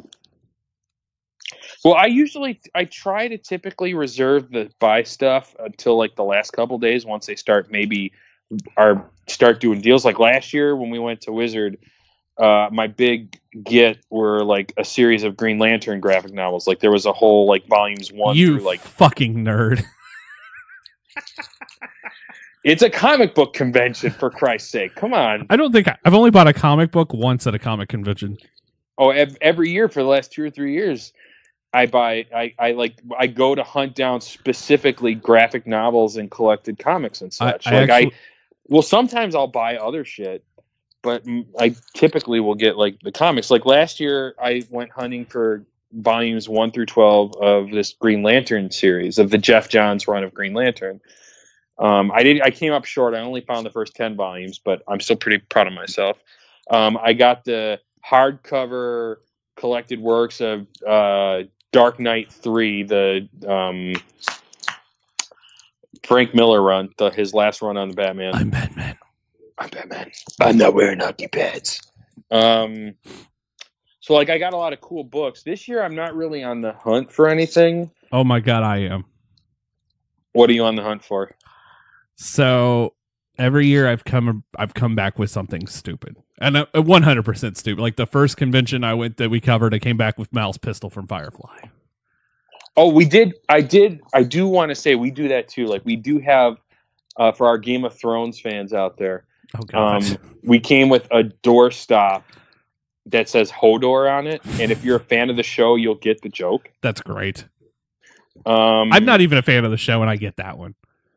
What else is there? Like we've gotten stupid. Like my wife got Sirius Black's wand one year. Yeah, no, that's some like cool a replica. stuff. So this year, I always come back with something. Either it's usually prints or stuff because I have an office I want to make super colorful or something to that extent. But this year I'm going on a mission. Mm-hmm. I am going to find the Master Sword and the Hylenian Shield to hang on my wall. I feel like that's there pretty consistently. It's just very expensive. I'm going to try to find the least expensive one. Okay. Because so that's this year's thing because I've got a lightsaber, which by the way, the lightsabers at conventions.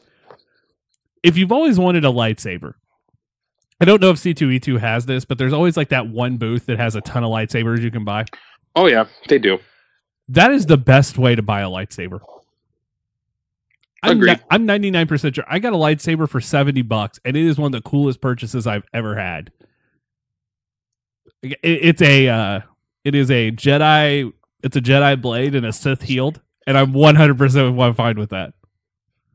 Hey man, mix and match. It's a beautiful thing. $70. And that's the cool part, because that to me, because the actual Star Wars lightsaber, the one that is actually Star Wars branded, is like $250.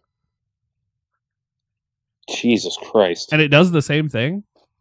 Mm-hmm. So, but you could add sound effects and get tempered glass that you can actually fight with for an extra $25 and $30. I'm going, I should have sprung for it, but I didn't because I got Mal's pistol.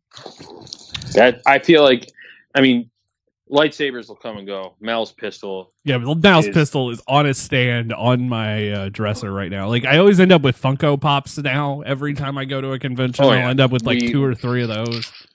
Yeah, we got a bunch of those last year too. Like we got, I got a Twin Peaks, Black Lodge, Agent Cooper, and Laura Palmer pop set. My wife got a Battle of the Bastards pop set from Game of Thrones. I know this is out there, and if I can find it, I'm buying it, but I want the Tom Servo pop from Mystery Science Theater. Because I keep looking for the Tom Servo replica at a convention, and no one ever has one. Well, maybe if you're nice to me and I see it. Yeah, no. Well, see, that's what I'm saying. If you see one, let me do. That's my thing. I told you there was something I was going to have you look for. Tom Servo pop. Copy that. I mean, there's a Crow pop too. If you can find that one, I'm 100% sure of it. But I know together on Amazon, they're fucking expensive. Yeah, the pops. I usually, like last year, like I said, we waited until like the last couple days because that's when like they tend to deal with make deals with you. I mean, you can negotiate the first day and you can win sometime. I got the annual number 3 of the Fantastic Four, the one with Sue Storm and the wedding one. I can't think of the name. Reed Richards and Sue Storm's wedding. I got that comic for $35 when the dude had it for like 110. And we'll be right back with more of the most random show on the internet right after this.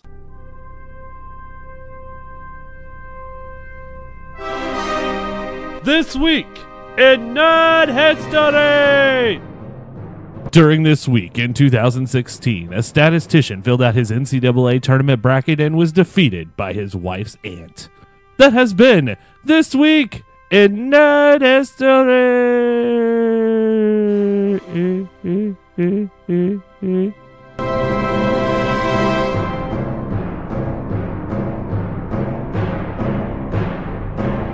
All right, guys, we're back from that commercial break. What a clusterfuck of just happening right there. So don't you just love technology sometimes? So what just happened? So we go to record this episode of live, and all of a sudden, it tried to remix it and turn it into an R. Kelly song without the piss.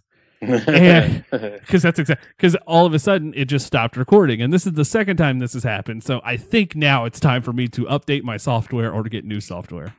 Absolutely. I might just uninstall and then re-download. You know, the whole internet computer equivalent of turning it on and off again. Have you tried turning it off and on again? I use that meme all the fucking time now from the IT crowd. Speaking of which, Facebook went out this past week.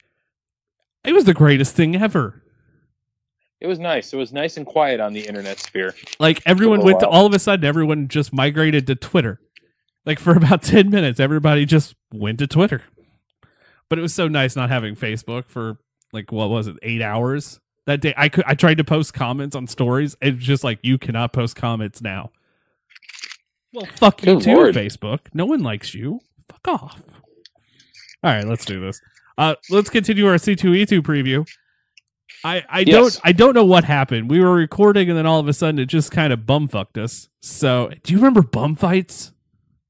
Oh, I remember bum fights. I don't know why that just hit me after saying bumfucked, but all right, well.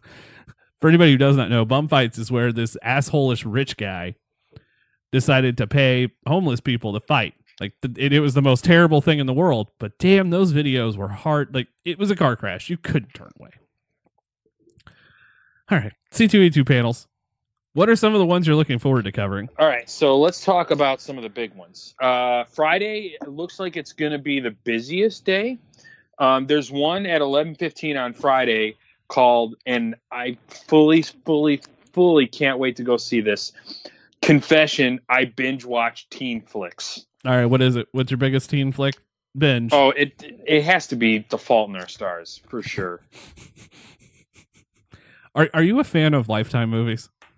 Absolutely not. I call shenanigans. I have a feeling you're just sitting at home when no one's there, pants off, drinking wild cherry Pepsis, snacking on... What kind of snacks do you... I see you snacking on some beef-flavored Slim Jims, because they're not really meat, they're just beef flavor. And snacking down on some Slim Jims, watching some Lifetime originals. My parents love the Lifetime movies. I, unfortunately, do not. When I'm by myself, and I don't, like my kids spending the day with my mom, and my wife's at work, I am either playing video games or I'm watching anime. I would have went with the Lifetime movies. Ouch. Yeah. It's not that I don't like anime, but I really don't like anime. The only anime I've been able to get in is Ruby.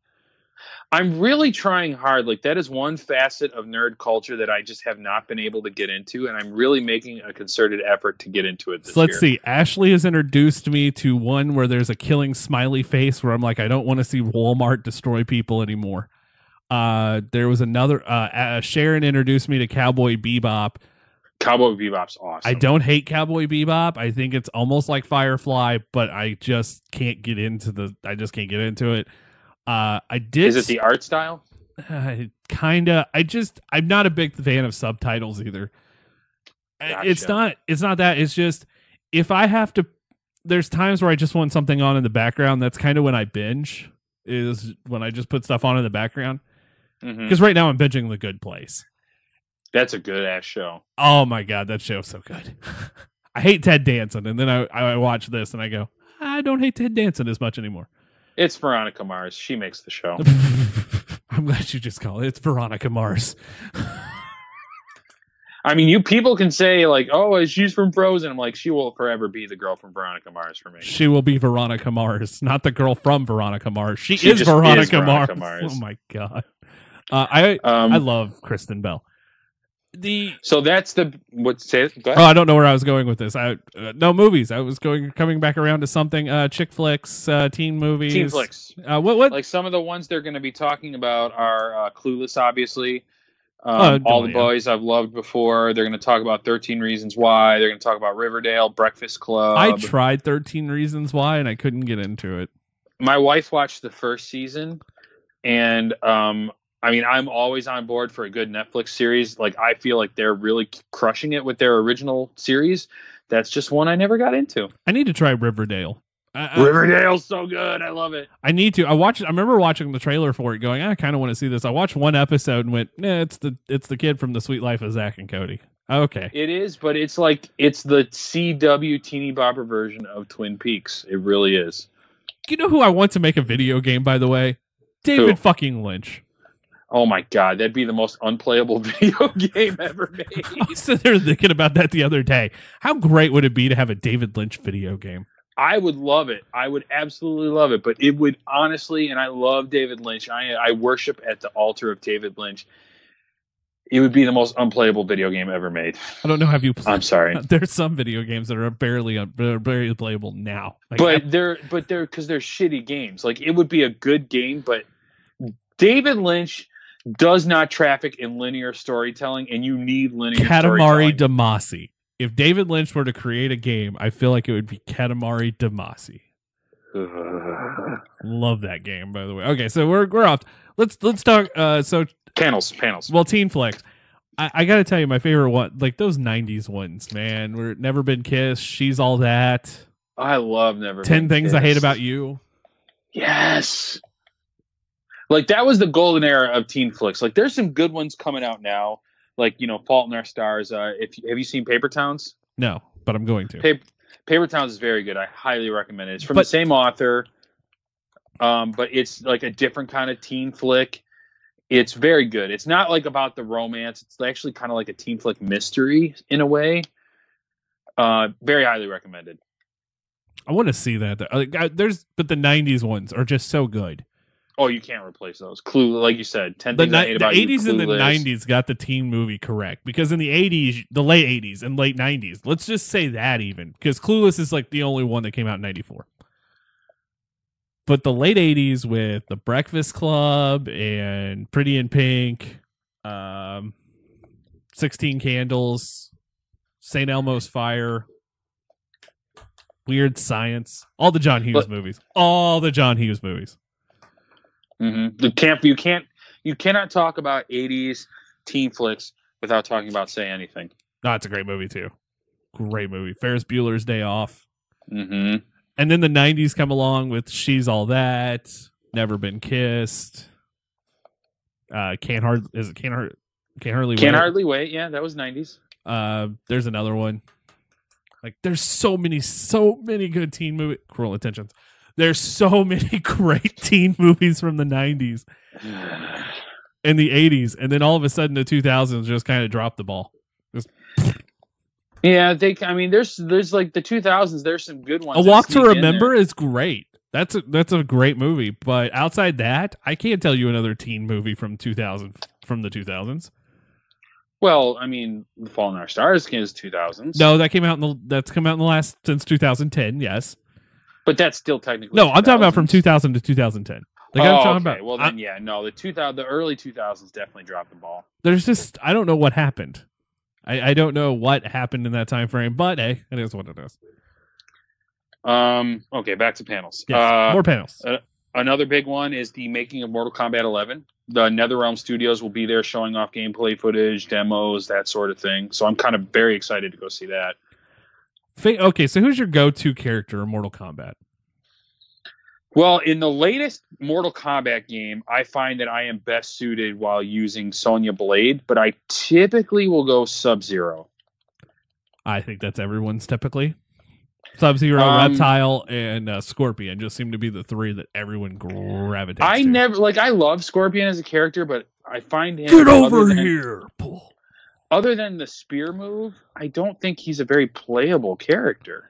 I enjoyed Stryker, but like it is the most basic character in the history of Mortal Kombat. Really? Because Johnny Cage is pretty fucking basic. But Johnny Cage is an original.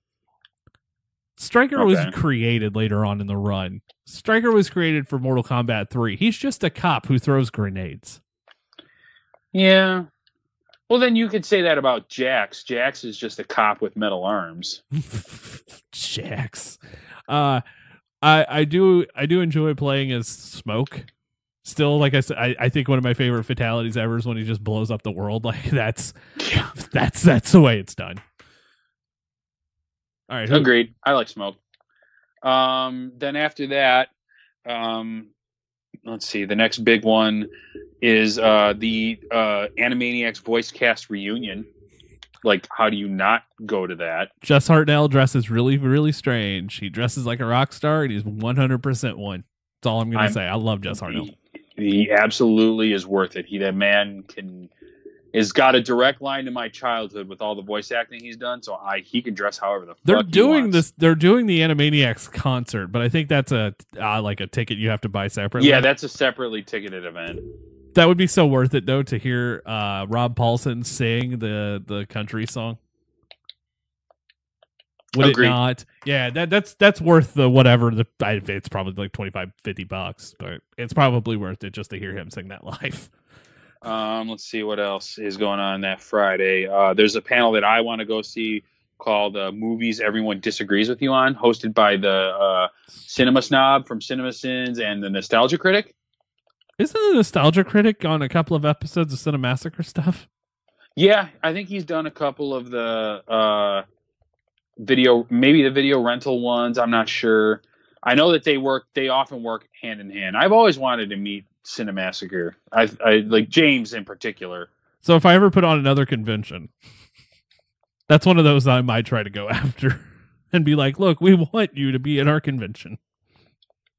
Fucking James Rolfe, man. I would kill to meet James Rolfe. So that's a good one. Lloyd Kaufman's doing a panel where he talks about Troma's latest films. Lloyd Kaufman is a man after my own heart. Dude's weird as shit. Yes, he's weird as shit, and he makes the shittiest movies, but in the best way possible. 100% acceptable. Let's see what else we got here. And then to close out Friday, there's a Chicago Ghosts and Gangsters, a look at the Windy City's real life haunted crime scenes and how audio drama is created, including pizza pies. Thank you. I'm glad you added that. Thank you. I still can't believe you actually said pizza pie. Like, I still, to this moment of this recording of this episode, we've had to redo like 25 minutes of this episode, or 30. And I still can't get over the fact you fucking said pizza pie. Pizza pie. In the beginning of this show. I got to leave a mark somehow, right? No, yeah. So that one's a good. So that's it for Friday.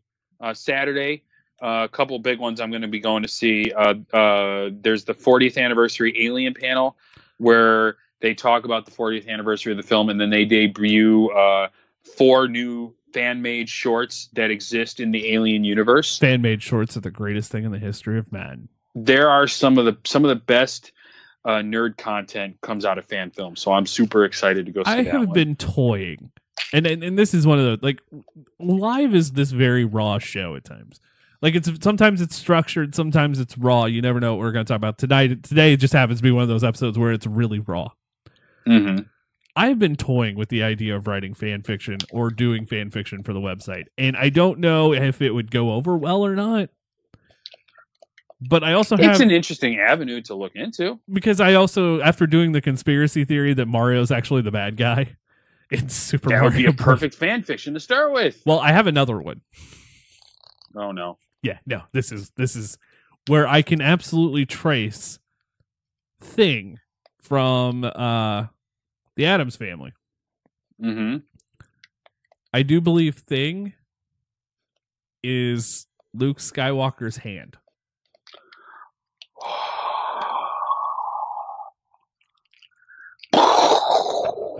Mind blown. I almost did. I have two, and then there was another one where I was like, it could be David Tennant's hand. No, I like the Luke Skywalker hand But one better. I actually was able to construct the circle better with Luke Skywalker's hand, and I went, okay, then I can make this actually happen. Dude, people would eat that shit up. So that's my next. That is a conspiracy theory that I am debuting at Planet Comic-Con for our live edition of Live. Oh my god, I wish I was there to fucking listen to that. Because after the Mario one, I've gotten emails going, when's the next one? And live. It's going to be a Planet Comic-Con. It will be videoed so you can see it. So that is coming. But yeah, I'm thinking about writing them now too. Let's see. There's the biggest one on Saturday has to be Is it Clueless? Clueless. Yeah. The Clueless reunion panel. And all four of them, Alicia, Brecken, Donald, and Paul Rudd, are all going to be there. Like, that is the most scheduled panel. Oh, that's going to be the hardest. That's going to be the far. hardest panel to get into. I don't know how big the room is at C2E2. It's the biggest room. It's the main hall, so it's biggest. I don't know if I'm going to be able to get into that panel, but I'm going to try. If the line is super long, I would still try. I would try to get there as early as possible. That's how that normally goes. That's going to be a crazy panel, though. That's going to be worth it. That's going to be worth it alone. So I'm going to try. I can't make any promises, but I'm going to get in line, and we're going to see what we can make happen for that. I was going to say, even if you have to go on Sunday's panel, if you don't have anything else going at that time. Oh, well, no. Sunday, if I can't get into the one on Saturday, I'm definitely going to the one Oh, on my Sunday. God. Shut the front door. What? So, VisionCon. Uh-oh. I thought you were going to tell me the program just failed on us again. No. So, VisionCon just made an announcement for somebody who's going to be at their convention. Why am I this fucking excited about this? Coming to VisionCon, Corporal James Craigmile of the Greene County Police or Greene County Sheriff's Office. And why that's super exciting for me is I'm a fucking live PD junkie. Uh-huh. I have a live PD fantasy team. Like police department? Yeah. Like, yeah. I'm confused right now. How does that Elaborate, work? Please. Okay, so during live PD, I'm in a group with like 6 other people, and every week, or 7 or 8, depending on how many stations there are, or police departments there are on each episode. Each person in this league gets a department. If their department solves this crime or tries it, like, so if a officer in your department pulls over someone for speeding and they arrest the person, it's 5 points. We have this very elaborate list. If you end up arresting a murderer, it's 150 points. This sounds like the most elaborate fantasy league ever. It is. Right now I'm in second because Greene County went on a break because I would always try to get Greene County every week. So how do you just listen to like police scanners and No, such? we watch live PD on A&E. Oh, so it's a show. It's a show. Yeah. It's better than Cops because it's in real time.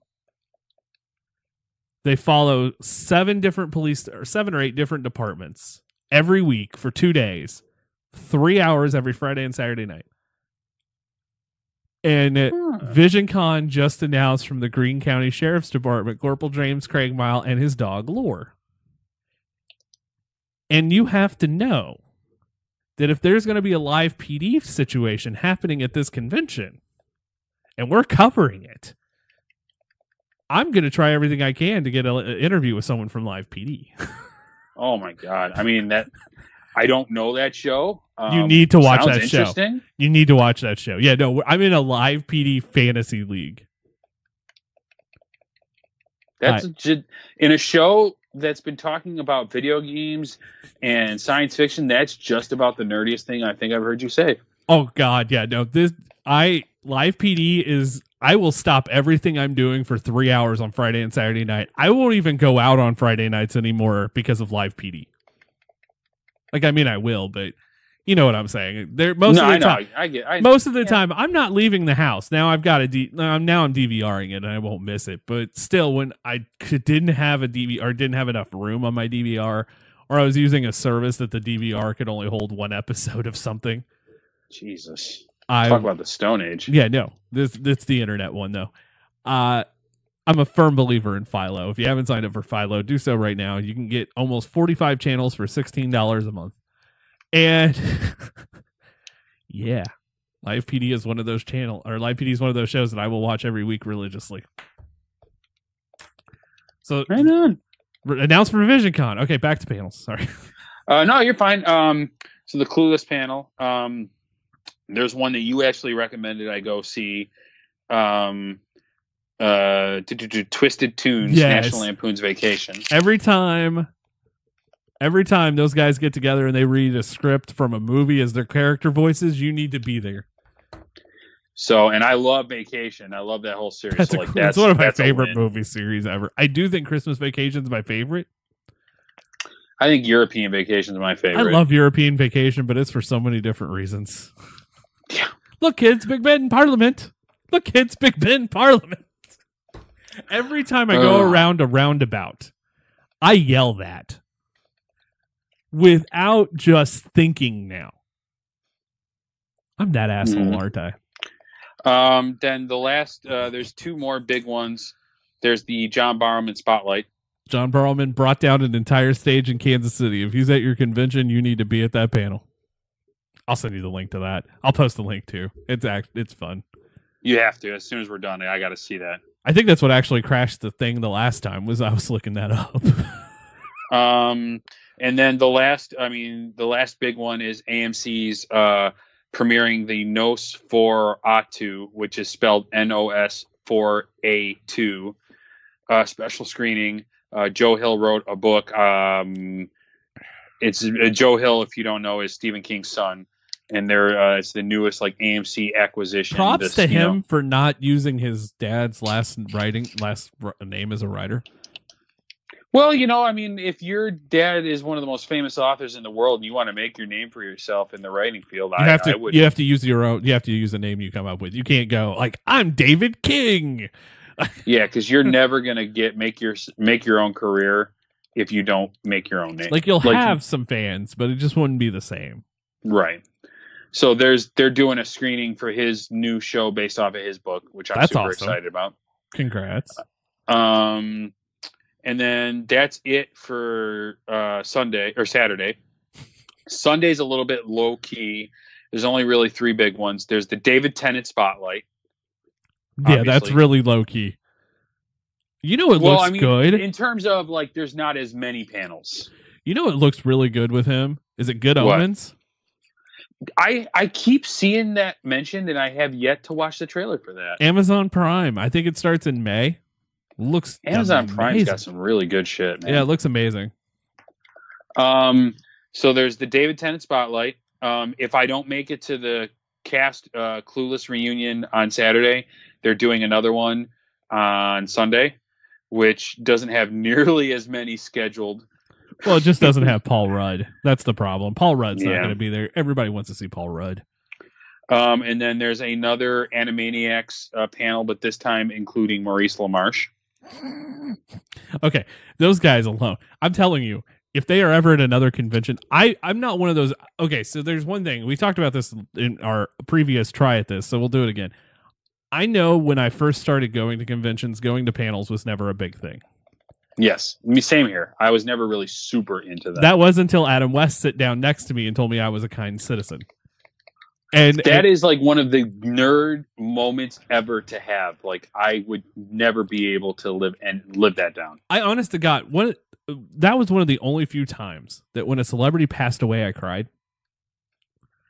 Was when Adam West passed, because I remember that story so much that it's still it's just my favorite comic convention story ever. But that being said, after that, I decided let's make panels a big part of the convention, and it just adds to the overall experience, because there are times, and I don't know if you'll understand. I don't know how many panels you've been to, but there are times where a few conventions become very monotonous. If you're just on the floor walking around and that's all you do, it becomes boring.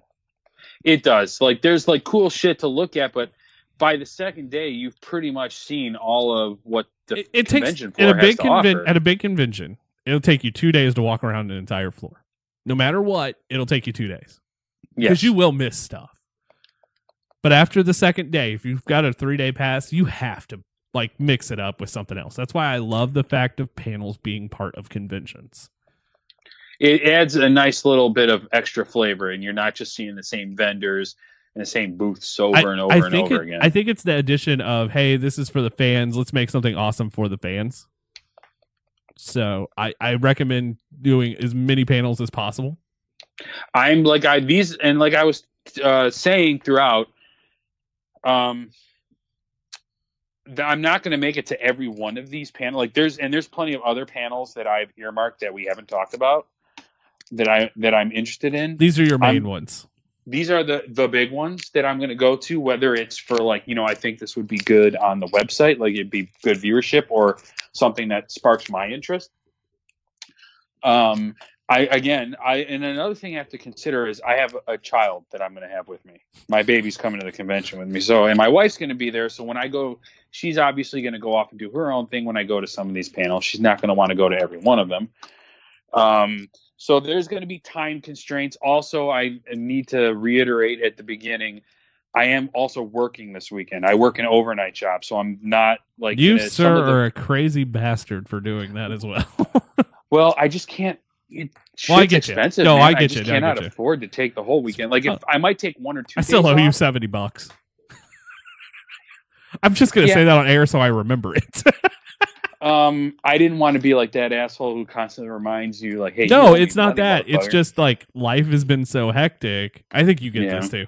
Life has just been hectic where I go, oh shit, because we're planning for Kansas City, and everything around here's been nuts. So it happens. I'll get that to you.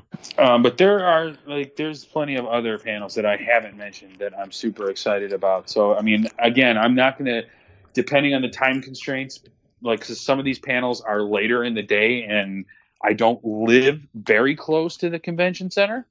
So, I mean, my big thing is I'm going to cover as much content as I can. There are some that I'm going to hit regardless. And then there are some that might have to, drop by the wayside. But my goal is to try and get to as many panels as I can. I'm definitely going to go to the big ones like the Clueless, the David Tennant, the Twisted Tunes.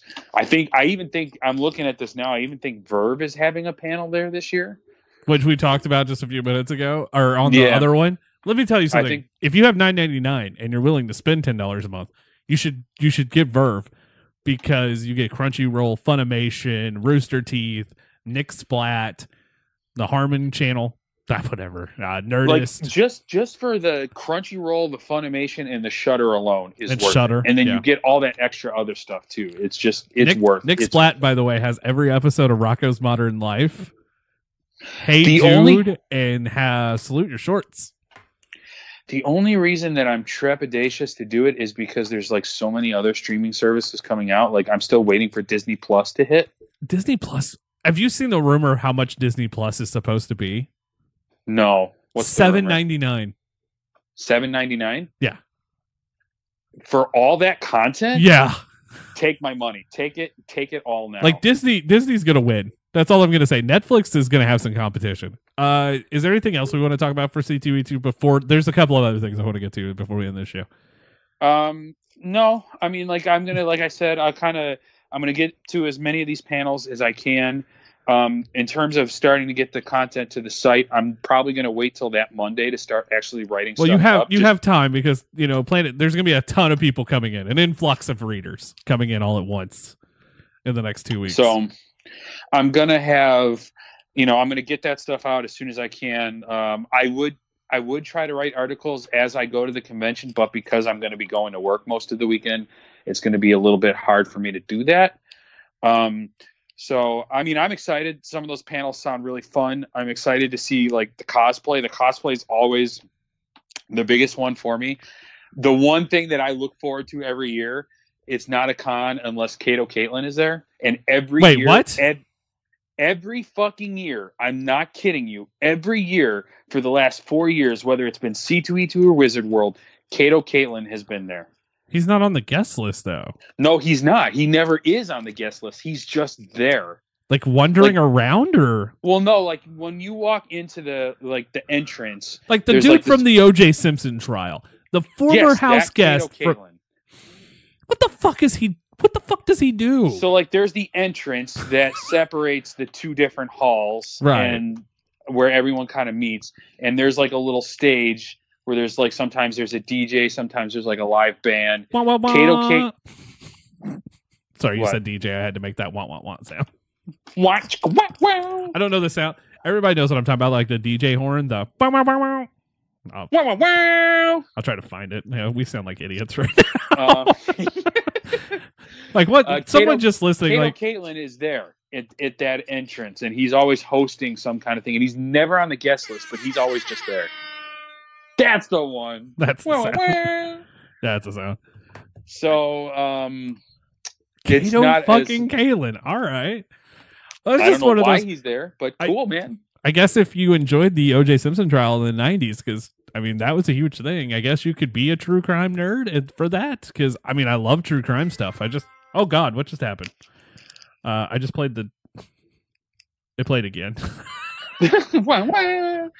So, I mean, there's going to be plenty of other stuff that's going to happen throughout the weekend that they don't necessarily advertise on the app. But Kato Kalen just randomly is at a convention. That's awesome. Yeah. They do karaoke contests and stuff. So there's going to be plenty of fun stuff. Oh, my God. I'm going to do, my goal is to, like, you know, stay tuned to the Facebook page, guys, because he's going to have Facebook and Twitter. You're going to have Twitter privileges. Don't fuck that up. I'm going to be like RuPaul here. And don't fuck it up. Oh, I won't. I don't care. I'm going to be updating the Twitter and Facebook throughout the weekend with different cosplay pictures and stuff like pictures that. Of himself, selfies of himself, just like, look at me. Yeah. So that'll be fun. Are you going to get brave enough to do a live video? No. We'll see. We'll see. We'll see. I had to ask. I mean, it's a fair question. It's a fair question. I have to figure out how to do live. I still don't know how to do live videos. You click the live video button. No. Well, you just made me feel like an idiot. Thank you and good night, everybody. Okay, so I'm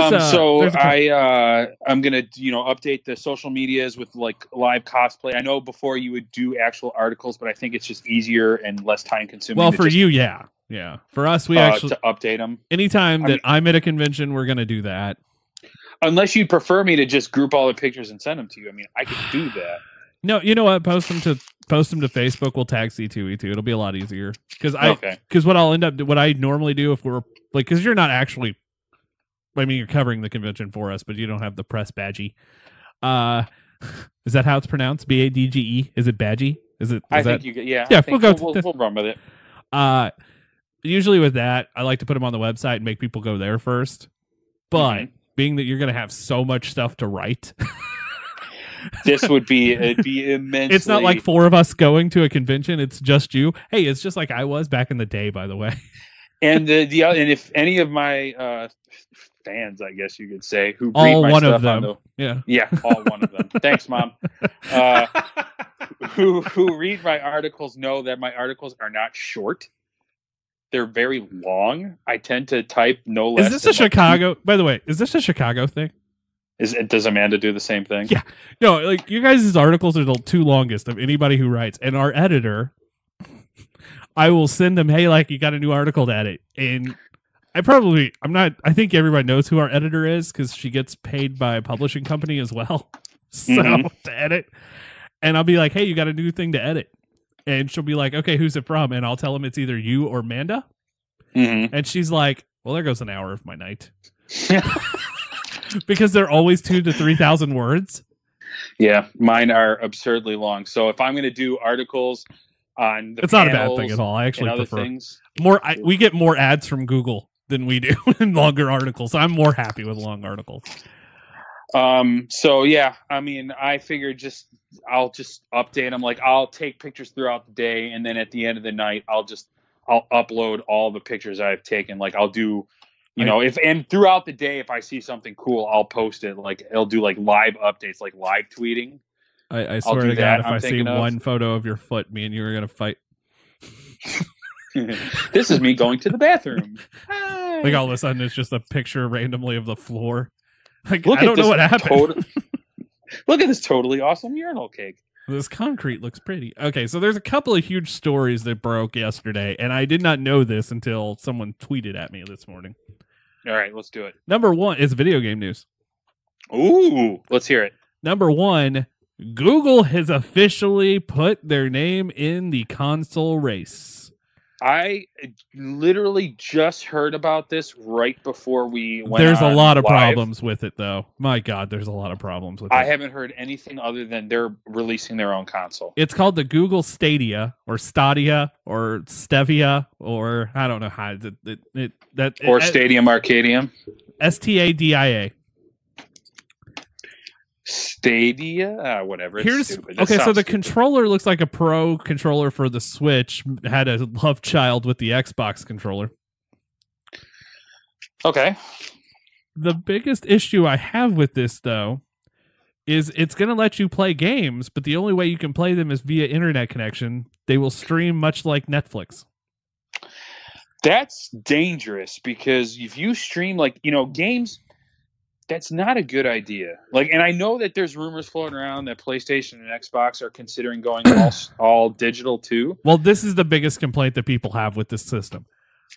It's if you go digital is good if you can just download the game onto your system and just play it. But you have to play it with Wi-Fi. You can't play it without. And a lot of people like to take games with them. Absolutely. That's the Nintendo Switch's bread and butter, is taking it on the go. I mean, you can take a PlayStation and an Xbox with you, but you can still play them when you get somewhere. Right. If there's no internet, you're fucked. Yeah. I don't like this. I think this is a stupid idea. And I know a lot of games have online components, but they still have offline components. Like you can still play the game offline. This is dumb because then take all that out of consideration. Apparently, there's no console needed to play this. It's gonna be like the Google. What's it called? Their TV function thing. The Google Chromecast. Yeah, it'd be like Chromecast. Not to mention how much this is going to charge people, because streaming is expensive. But when you're streaming, and it takes up to 3 or 4 gigabytes to stream a movie, just a 2-hour movie. Imagine sitting there playing Legend of Zelda Ocarina of Time for 8 hours on end, streaming it the entire time. Your fucking internet bill is going to go through the roof. No matter how good your internet is, you can't tell me that it's not going to be this just absolutely horrible thing when a game starts to lag.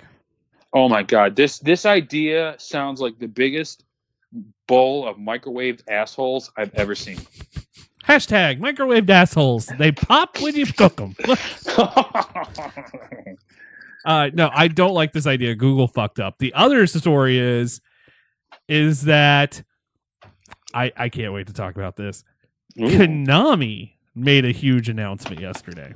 Konami? Okay. Konami's anniversary is coming up, and they are going to be releasing 3 anniversary sets. Okay. For anybody who does not know, Konami's been around the video game. 50th anniversary is coming up. Yeah. 50?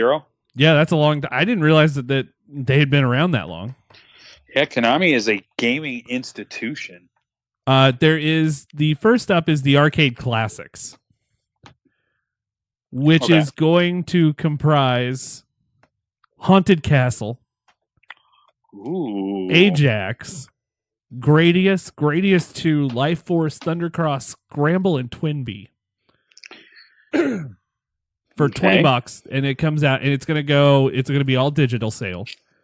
You can get this on the Nintendo Switch, Stream, the Xbox One, and the PlayStation 4. That's not bad. How much did you say that was going to be? $20. Not a bad deal. Now, the second one is the Contra Anniversary Collection. Oh. It's going to be an 8-game collection. And so far confirmed is Contra, Super C, and Contra 3. And each of these will come with a digital book as well.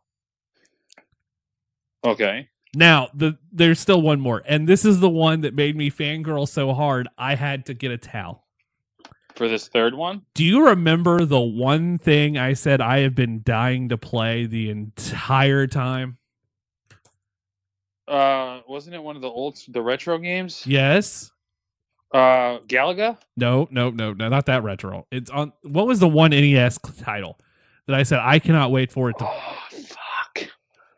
Oh, that's gonna hurt. I'm gonna have to go back and listen to the episode again. I don't know. What was it? The Castlevania Anniversary Collection has been announced. Confirmed. There's going to be 8 games. So Did far, they confirm all the titles? So they've got 4. They've confirmed 4 so far. And the 4 they've announced is Castlevania, Castlevania 2 Belmont's Revenge on the Game Boy, Ooh. Castlevania 3 for the NES, and Super Castlevania 4 for the Super. Oh my god. And I went, there's $20 that I'm going to be spending this summer. I don't even give a shit.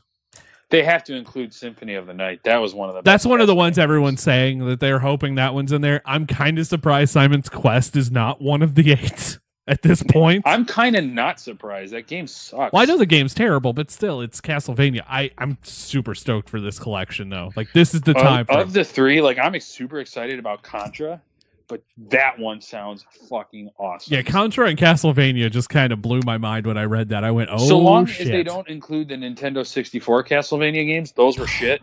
Everybody said someone said they might include the DS games. That's different. The Nintendo 64 Castlevania games are absolute shit on a stick. I'll throw out one that no one would expect me to say. What's that? I know there's a Castlevania game for the Sega Genesis. Is there? Yeah. I am not aware of this. What about that one? Why not? I mean, if you're going to make this bundle, include like some of the fan favorites, but throw in some of the ones that people don't necessarily know. Like, I didn't know there was a Castlevania game for the Sega Genesis until I was watching Cinemassacre, and they played it. Now I want to go back and rewatch all the Angry Video Game Nerd videos from the beginning. I think this was a James and Mike episode, actually. I know, but it's been like every year I go through these bouts where I watch all episodes. I gotta get them. I know you can contact them, and they take forever to answer an email. But I might either try to contact James Rolfe or Mike Matei. I don't know why, but I like Mike. Mike just rubs me the wrong way sometimes. I like Mike. I like the entire grouping they have there. They have a great group, but Mike just seems very pompous in some of the videos sometimes. I think, but I'm okay with that. Like, it's not like a bad thing. It's not.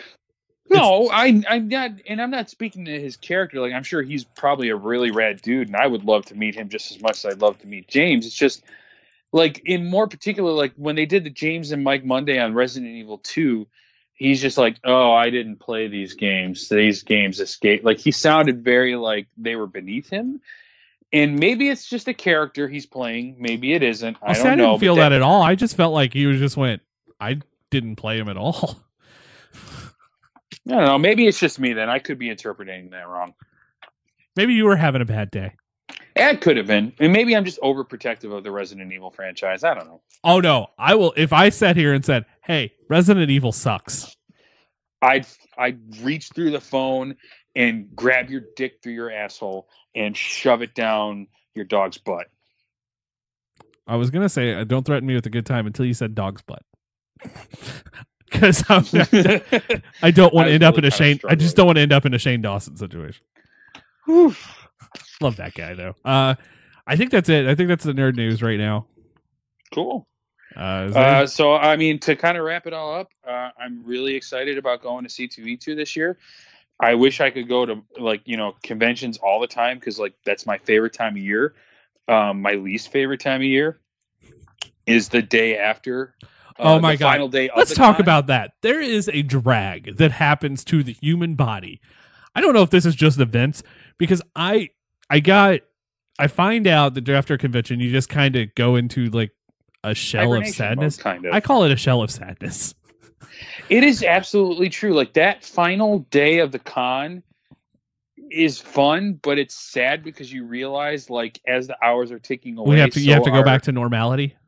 Right. And there's a weird physical reaction too. Like I don't actually get back to my normal equilibrium until like many days later after the con ends. Yeah, I always take a day to recover from a convention. Like you have to. Like this whole week, like my energy is building and building and building, and I'm getting more and more amped. And then Sunday happens, like Sunday night happens, and Brody will just be asleep on a couch, just. Yeah, I'll be like asleep with my hand in a bucket of fried chicken and a half, drunk Terry Pepsi. Like, where did my life go? You're one step away from Al Bundy. One step away. Good God. Were you a high school football star who sold shoes? I don't even know how to handle this right now. That show was set in Chicago, so yeah, no, that's pretty accurate. You're not wrong. But there is this weird like come down where physically you need like a day to like, because you get so amped up, and then that last day it's just like you just have nothing to give. So go ahead, finish. I'm sorry. And then there's just that malaise that kind of sets in where, the next big one doesn't come until towards the end of the year with Wizard World, and like there's other cons in between, like smaller ones. But, being a father and having a full work schedule, like I just don't have the time to get to all of them. There's some conventions you never get the same high from. Like there's a reason we pick there's a reason we pick going to Planet Comic-Con every year and Fan Expo Dallas, because there's just a high from those two conventions. Like there's like a couple conventions I'd like to cover for the site. Like I want to cover a horror con for the site. I told you all you got to do is just let me know early. I mean, maybe not the whole weekend, but like I would go like one day, because those are typically very smaller conventions. You can get around a small con in a day. Yeah. Like I even thought about, and I got to talk about this low because I don't know who's listening. I even thought about maybe jokingly covering an adult con. You know what I mean? You just want to hear me on the phone. I do. I really do. No, that is something I've considered after last episode with me and you on live, because I got a lot of feedback on that going, where are these conventions at? And they do pop up everywhere. Oh, Chicago gets the Exotica convention, which is like on the level of C2E2. Where the hell is that? When the hell is this? I'll have to look it up and I'll let you know. And if we can make it work, you and I should go and cover that together. That'd be the weirdest fucking thing I've ever. No, it wouldn't. I take that back. No, it would never, but not be. It would not be the weirdest thing I've ever covered. I can't say that. There's this. So that's one I would really actually like to do just for shits and giggles for the website. There's this Heroes and Villains Fest, which is mostly like the comic book TV shows and stuff. I wouldn't mind going. There's one of those in Nashville as well. We've talked about that one.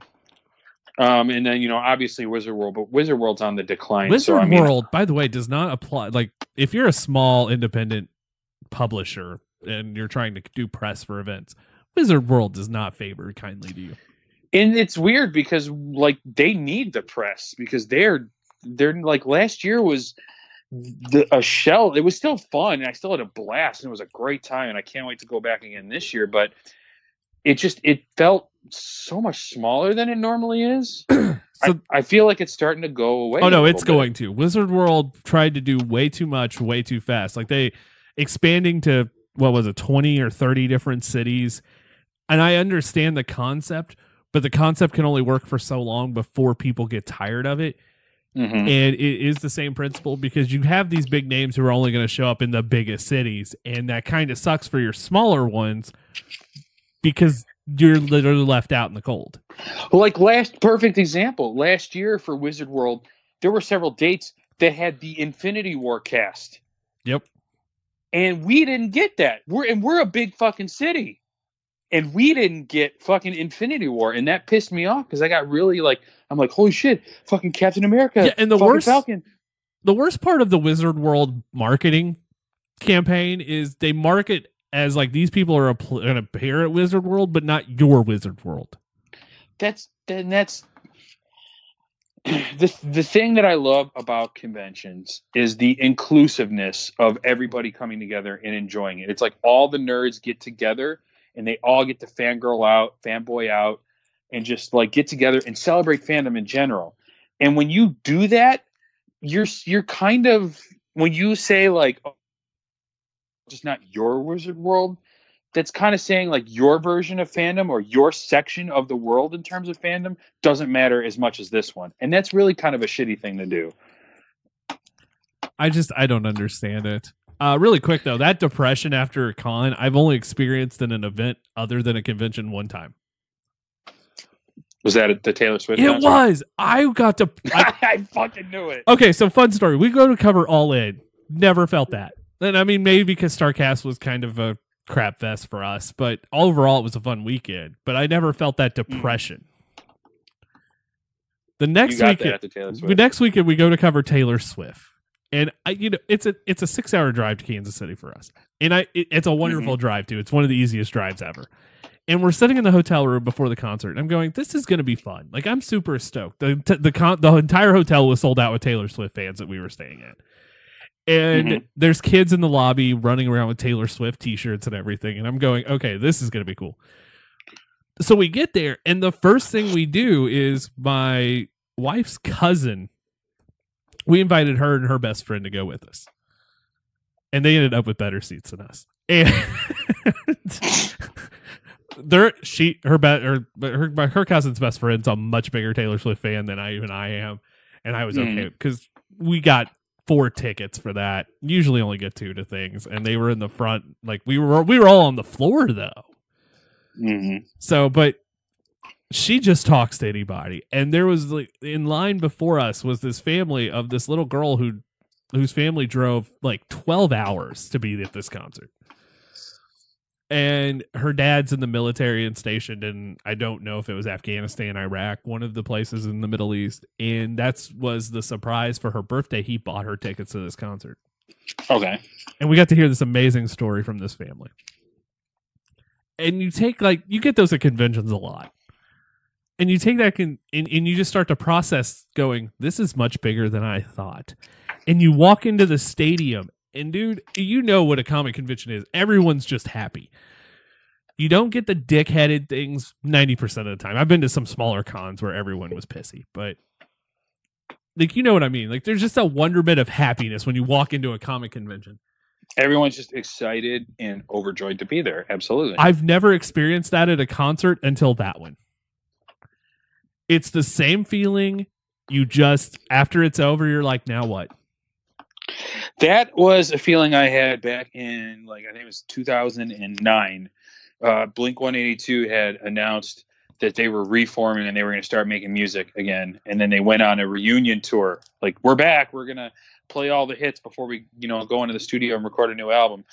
And they came back and they played all the hits, and it was so fun. It was like a religious experience. Like, yeah, for those who are not aware, like, my favorite bands are like Weezer and Blink-182. So when I had that same kind of effect, and like everyone was there and they were just experiencing this moment together. So much so that when the concert ended, it just immediately was like, huh. Yeah, now what do I do? What I guess I could just go drive off a cliff now. I actually fell in for, and here's the worst part. The week after, we covered RuPaul's Drag Race Work the World Tour. Oof. Like, it took me a while and that was the same principle. Like, okay, so we went to 3 events in a row right there to cover. And I will never forget those 3 events because they are 3 polar opposites of each other. Mm-hmm. And everyone was just as happy as they are at comic conventions. It's crazy. That come down, that, post. For anybody who doesn't understand that, it really is like getting high and then coming off of it. It really is. And I've been high numerous times. I probably shouldn't have said that, but I've been high. Oh, I've gotten high too, man. We're very firm a believer in weed should be legal on this show. And yes, I will make that argument. If it grows in the ground, it's okay. Oh, so many jokes, so little time. So many jokes. So many jokes. Good way to close it out. It is. I think that's going to wrap up this edition. Next week, we return on Tuesday. Okay, so here's how this week's going to work out for anybody listening. I don't know if there's going to be a new episode of The Buzz on Friday. I've kind of had to put that show on hiatus for a minute, mostly due to the fact that we've been planning for Planet Comic-Con. Yeah, these next few weeks for the website are going to be very busy. And I mean, I had to rebuild the entire website because it fucking crashed. And okay, so that being said, I know that Manda's show debuts next week. Mm-hmm. Our show debuts Saturday on the website. It's up right now at tbkradio.com. The Brody and Richard show, if you want to hear it. Tuesday, live returns with 90s part whatever, 4, I think. Or 3. Part whatever. Yeah, part whatever. That could be the title for this episode. For that episode. And Ashley's going to join us, and we're going to talk about all the kid stuff from the 90s, because she was a kid in the 90s, so she's an expert on that shit, I guess. And then on Thursday next week, we're going to preview Planet Comic-Con, which is just going to be an hour episode devoted to the greatness that Henry Winkler. I'm done. I'm just going to tell everyone now, Henry Winkler, it's just going to be me gushing over Henry Winkler for an hour. And, that's going to be an interesting episode. Yeah, no, it is. Henry Winkler and Mick Foley conversations for an entire hour. Good luck listening to that episode. I kid. But seriously, it's true. And then on Sunday next week, on March 31st, it'll be the live edition of Live at Planet Comic Con, room 2504 AB. So I think we got 2 rooms, which is crazy to me. Like, I think they're opening up the room for our panel, which just baffles the piss out of me. That's awesome, though. That makes me nervous. They got confidence in the stuff. I don't have confidence in that show, but I know who's part of that show. So I know what character is going to be at that show, and I'm already going, oh, fuck.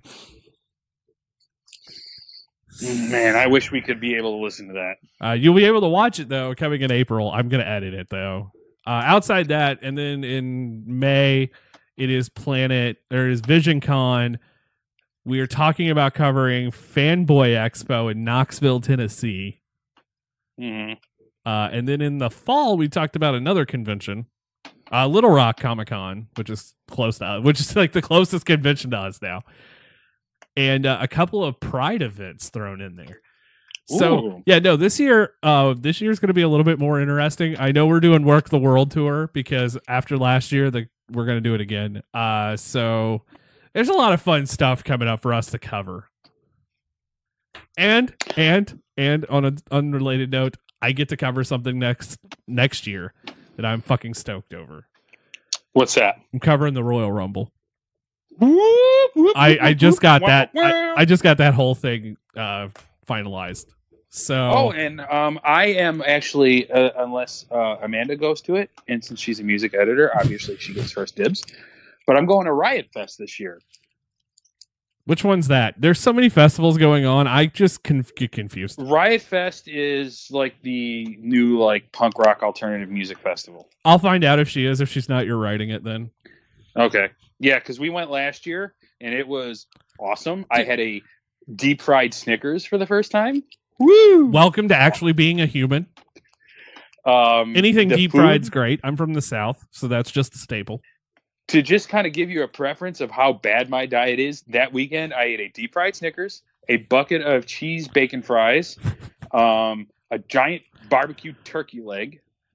I had a bunch of Mike's hard lemonade. What else? It was just shitty food the whole weekend. Like good food, but like shitty for your, colon food. So normal food. Yeah, pretty much. So that's everything coming up. Don't forget to follow us on our social media pages. Well, there's something I don't highlight very often, huh? Well, I've been trying definitely to be more active on the Facebook pages, sharing trailers and geek news as it's dropping. I'll definitely, once you give me the Twitter credentials, I'll definitely start going on there more often. Yeah, because right now I'm the one posting on Twitter, and I've enjoyed the shit out of it. But I'm like, I know that I can't be the only one posting on Twitter now if we're growing. We grew 300 fans this week, and I went, oh shit. So Twitter, absolutely. Our Twitter is at TBK Magazine. Involved with that. I've got to remember. It's at TBK Magazine. Our Instagram is at TBK Mag. Our Facebook is facebook.com/TBK Magazine. I think that's it. Our YouTube is, if you can listen to all our podcasts on YouTube, if you don't want to do it on the traditional way, it's at TBK Radio. I also just downloaded Podbean. Yeah, we're on the Podbean app. We're on Podbean. That's now our new podcasting host, and I love Podbean. Podbean is an awesome app. Like, it is so fluid and natural and so unconfusing, and the updates are awesome. Like, you guys highly recommend. Go check it out. Yeah, our entire Podbean page is great. So, tbkradio.com if you want to check out all of our every show ever. And good luck to you for that. We're also on Spotify if you haven't checked that out as well, so you can listen to all the TBK Radio episodes on Spotify too. Nice. I think that's it. I think that covers it. Don't forget to check out the Brody and Richard show if you haven't listened to it, Saturday night and soon to be on iTunes. The era of buttfuckery commences. My God, I can't believe that is the actual tagline. So much buttfuckery. It's a shame we can't put that on a t-shirt. I might find a way to do it before it's over. And I think that wraps up everything. I think that is all the stuff I gotta discuss. Oh wait, no, there isn't. Fuck, man. I did launch Patreon. Yes, got to talk about the Patreon. So here's the deal with Patreon. I told everyone I hate it, and it's true. I hate it. But I'm going to do something different that no one else... I mean, a few people do, but not a lot. We're just doing one tier. It's $1. That's it. If you like what we do and want to support us with $1 a month, cool. If you don't, we're still going to give you the same content. So cool. But the cool thing about being a Patreon subscriber is you get access to some content a little earlier than everybody else. You're going to get some of the new podcasts 100% early. I don't know if Live's going to be one of the ones early, but I know the Brody and Richard show will be. And I know Manda's show will be. Mm-hmm. So I think those are going to be the first two, and I might make Cinecrap early. That'd be a cool one. Because season 2 is coming very soon. Outside that, you also get a chance to be entered into a chance to win something awesome. The first prize we're giving away is tickets to opening weekend at your local movie theater to Avengers Endgame. Oh, yeah. So I'm excited for that. Mm-hmm. And every time we grow, every time we get a certain number, the prize for the next month grows. And then pretty soon, before you know it, Richard's going to be auctioning off a free new iPhone. Yay! That might actually be one of the things for Christmas. I want to do. Those are so fucking expensive. I know people. I want to do something crazy for Christmas. Like I need to start reviewing tech so people just send me free tech shit. And pretty soon, coming to TBK Live, we're raffling off a free breast implant. You want to know something? We wouldn't, and there's a reason. Because it, okay, so I have that, you know the thing, the fidget spinner? Yes. Those breast implants, like the silicone ones that they let you touch and shit, I have a bad feeling that it would almost be like a fidget spinner for me. I'm not saying that to be dirty or anything. It's just, I have a bad habit of walking in a store and just grabbing a ball and tossing it. Yeah, I get that way sometimes with stuff too. And I think I would just be playing with a fake boob, like tossing it up and down. What are you doing? I'm juggling boobs. That's what and that's a good way to end it, guys. Until next time, Brody, do you have anything you would like to add? Super excited for C2E2. I'm going to have a whole bunch of fun stuff coming this way. Looking forward to all the growth and excitement that TBK is going to be featuring throughout the year. Yeah, this year, I would like to refer to this year as the year we decided to hit our lives with Viagra. Because this is the growth year that I have been trying to do for a while. I'm actually setting my sights on it for the first time in a long time. Swing. Time to stop being stagnant. So until next time, guys, we're going to end this show like we do every other show. And that is with Torgo. Torgo, you know what to do, sir. Take us home tonight.